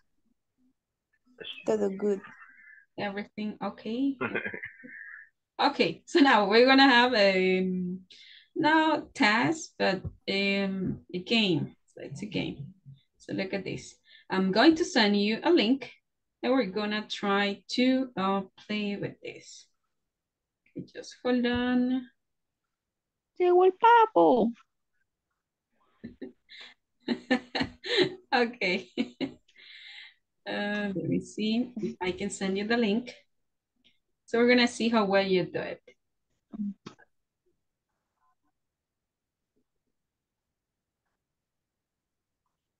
Okay, so I want you to access to the meeting chat and copy this link. Okay, so copy the link, join the link, follow the link, please. Todos ahí ingresen al link que les acabo de compartir.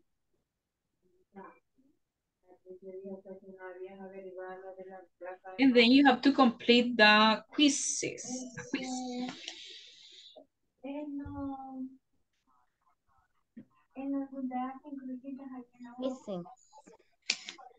Ahí pide nombre. Póngale un nombre, pongan su nombre. Después me envían su resultado, a ver cómo le fue.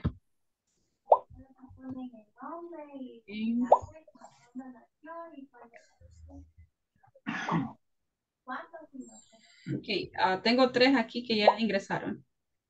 4, 5, okay, 6, 7, excellent, very good, 10. ¿Alguien más intentando unirse? Perfect. Ya. 11, tenemos 11, nos faltan como 5 por ahí. 5.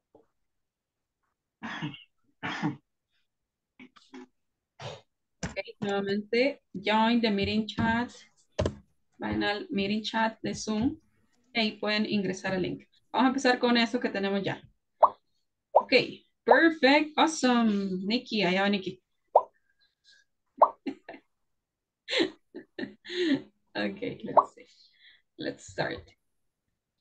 So listen, you're going to play a game based on yes, no questions. Son yes, no questions. Ustedes tienen que elegir la respuesta correcta. Okay.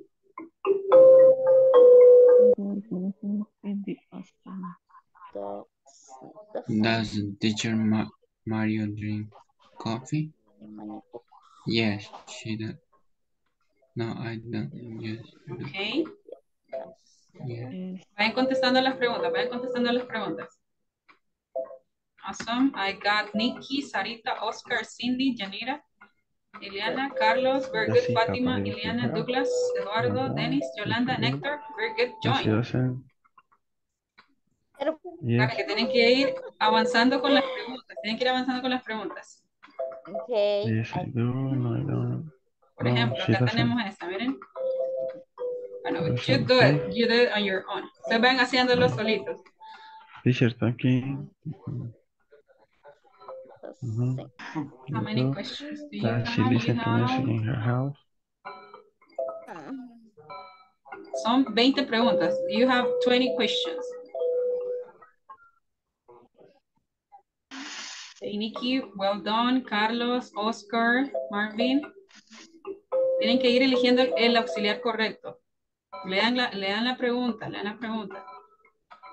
Cindy, come on, Cindy, you can do it. Eduardo, Sarita, well done. Janira, you can do it. Hector, go ahead. Ileana, Sarita, Sara, Fatima, Dennis, Yolanda, what happened? Fatima, ¿qué pasó ahí? Abajo.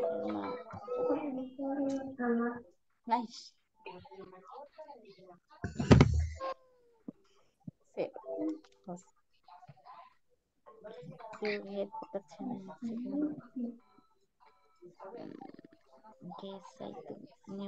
Ok, quien vaya terminando nos envía el score al grupo de WhatsApp. Ay, no. Do you like wasabi? Ay, no.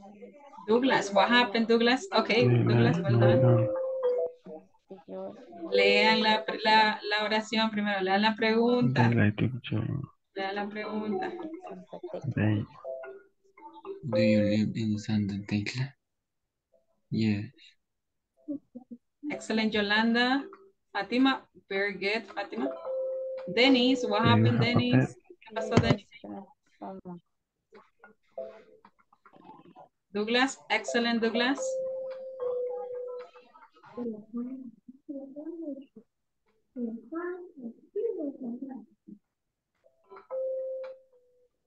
Nikki is about to finish. Marvin, Oscar. And what is Carlos? Carlos. ¿Qué pasó, Carlos? ¿Cómo vamos?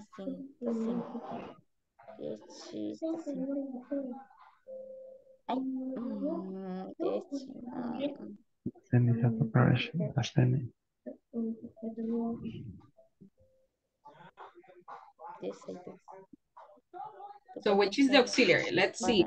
Vamos a ver, quienes ya van terminando. Which is the auxiliary? Comodín, me piden comodín, si usa un comodín. Ajá, Fátima.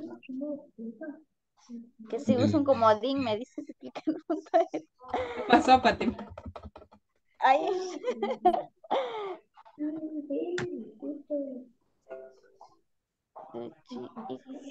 Today plays sport.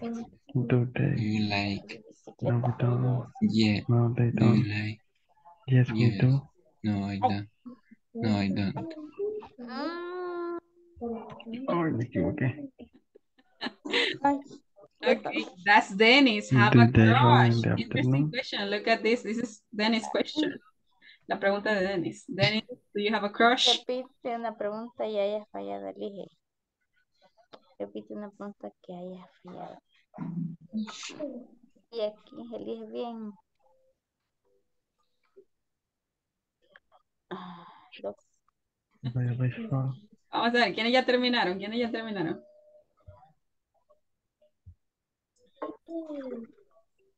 Do you student what? Nikki, you're about to finish. Nikki, Oscar, Marvin, well done. Eduardo, awesome. Douglas, continue. Douglas, Carlos, go ahead. Hector, continue. Ileana, Sarita. Sara, well done. Janira, excellent. Do we have vacation next week? Do you? Yes. You finished. Yes, I finished. Oscar. Marvin, excellent. Continue. Marvin, you're doing great. Do you like? Do you English Austrian? Yes, Carlos, well done. Yes, Cindy, excellent, Cindy. Ay. Yes, I do. Yes, you are. That she is continuously in house. Yes, I'm doesn't. Do we, Okay, Nikki, send your results. do we, don't we, do we? Do we have vacation next week?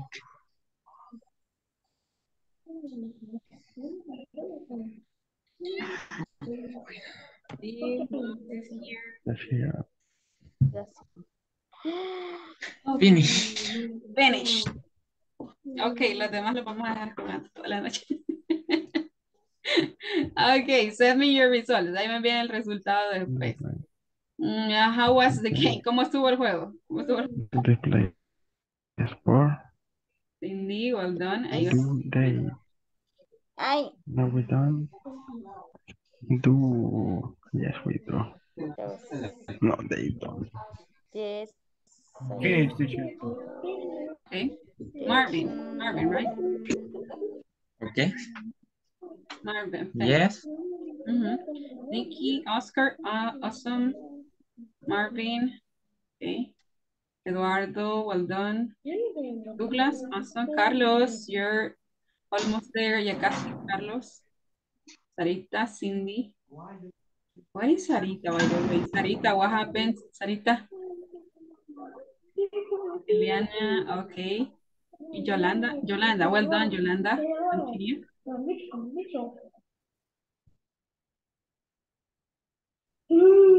Okay, well, I'm going to stop in that. So you finish and then you send me that. I'm going to pass the attendance list because it's time and you need to sleep. Okay, mañana vamos a empezar más temprano. Let's see. ¿Cómo le fue? ¿Cómo le fue? Uy. ¿Cómo le fue, chicos? Suso.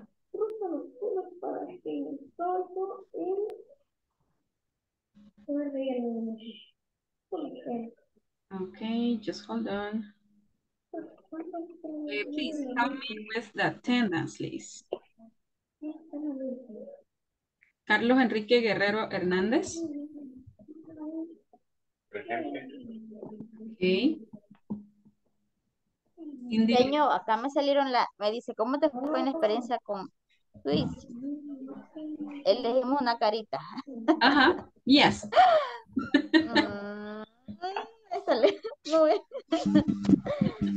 Okay, let's see. Cindy Lisbeth Mendez, help me with the attendance list. Cindy, you here? Present. Thank you, Cindy. Douglas Alfonso Alvarenga. Present. Thank you, Douglas. Elsie Yanira Ramírez. Present. Gol. ¿Ganó? Fátima de Jesús Gómez Segovia. Present. Thank you. Francisco Antonio Acuña Ramírez.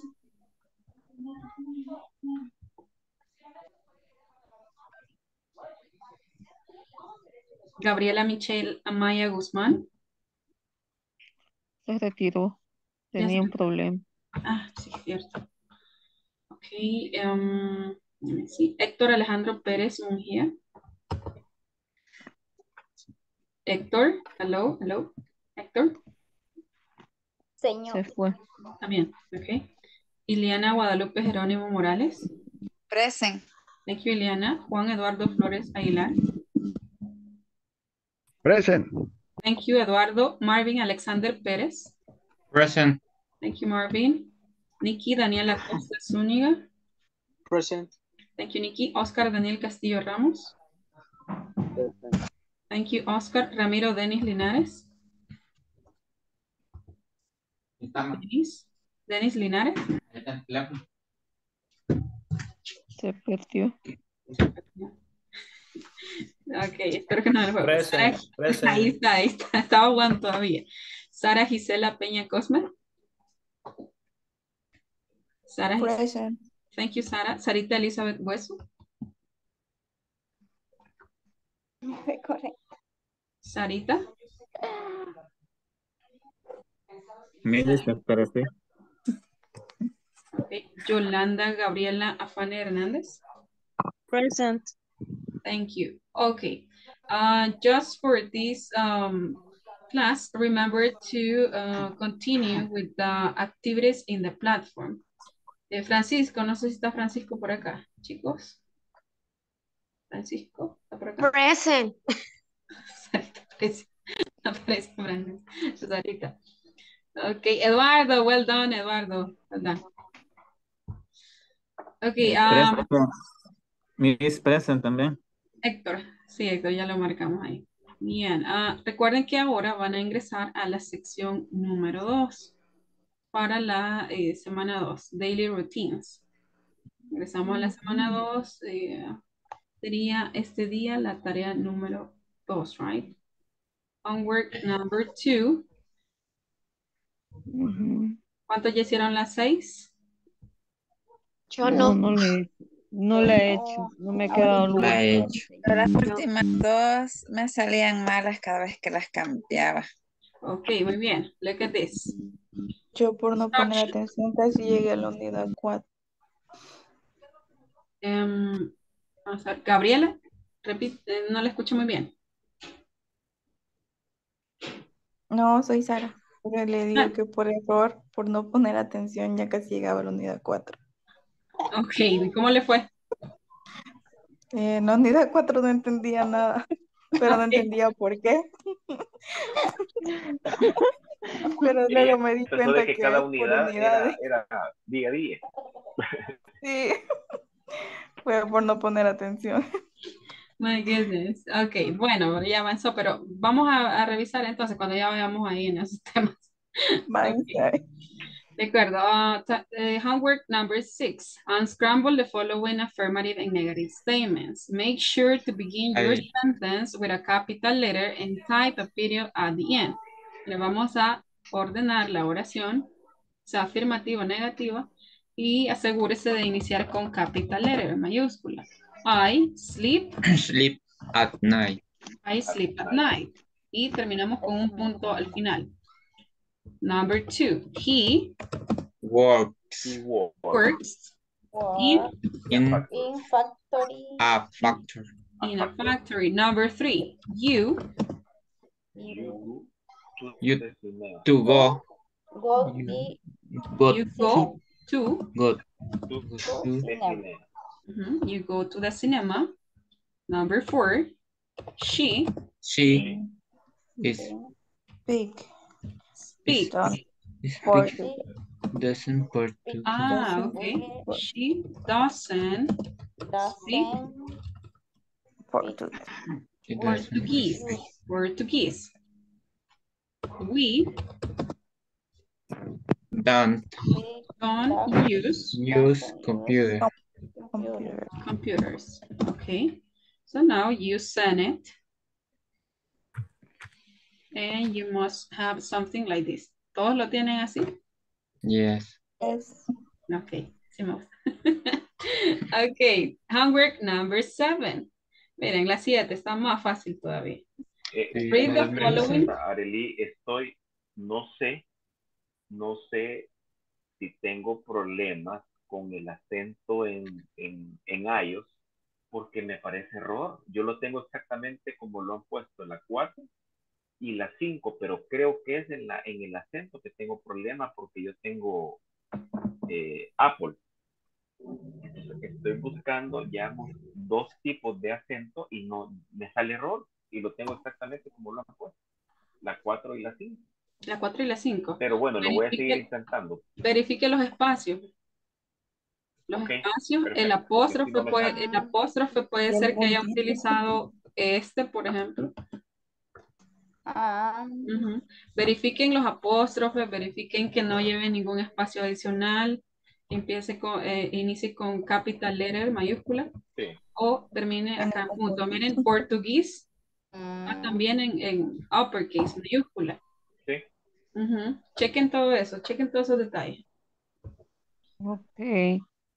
Okay, homework number 7. Okay, read the following questions and choose the right answer. Le damos las siguientes preguntas y elegimos la respuesta correcta. Do you like music? Yes. I do.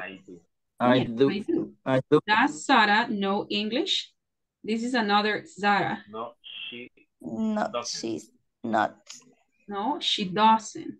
Do you and Perdón. Wendell play the guitar? Yes. We do. Yes, we do. Okay, yes, we do. Does Roberto work in a bank? He does. doesn't. No, he He's doesn't. not. No, he He does doesn't. not. No, he doesn't. Doesn't. Do Laura and Sally study in the morning? They Yes. do. They They do. Mhm. Okay. Look at this, and then you're Excellent. Well done. So you see, very easy. Okay, so now we're going to stop and we're going to see you tomorrow at 8 o'clock. So have a great night, guys. If you have a questions, you just stay. Okay. Si tienen preguntas, chicos, de la plataforma o del tema, pues quedan. Ok. Pues este día le correspondería aquí. In number 7 es Francisco. Francisco está por acá. Gabriel, ¿tienen alguna pregunta? Se quedan, chicos. So the rest, have a great night, guys. See you tomorrow. Nos vemos mañana, chicos. Mañana. Bye. Bye. Bye. Bye. Bye. Do you have a night? Bye. See you tomorrow. See you tomorrow, guys. See you See you tomorrow. tomorrow.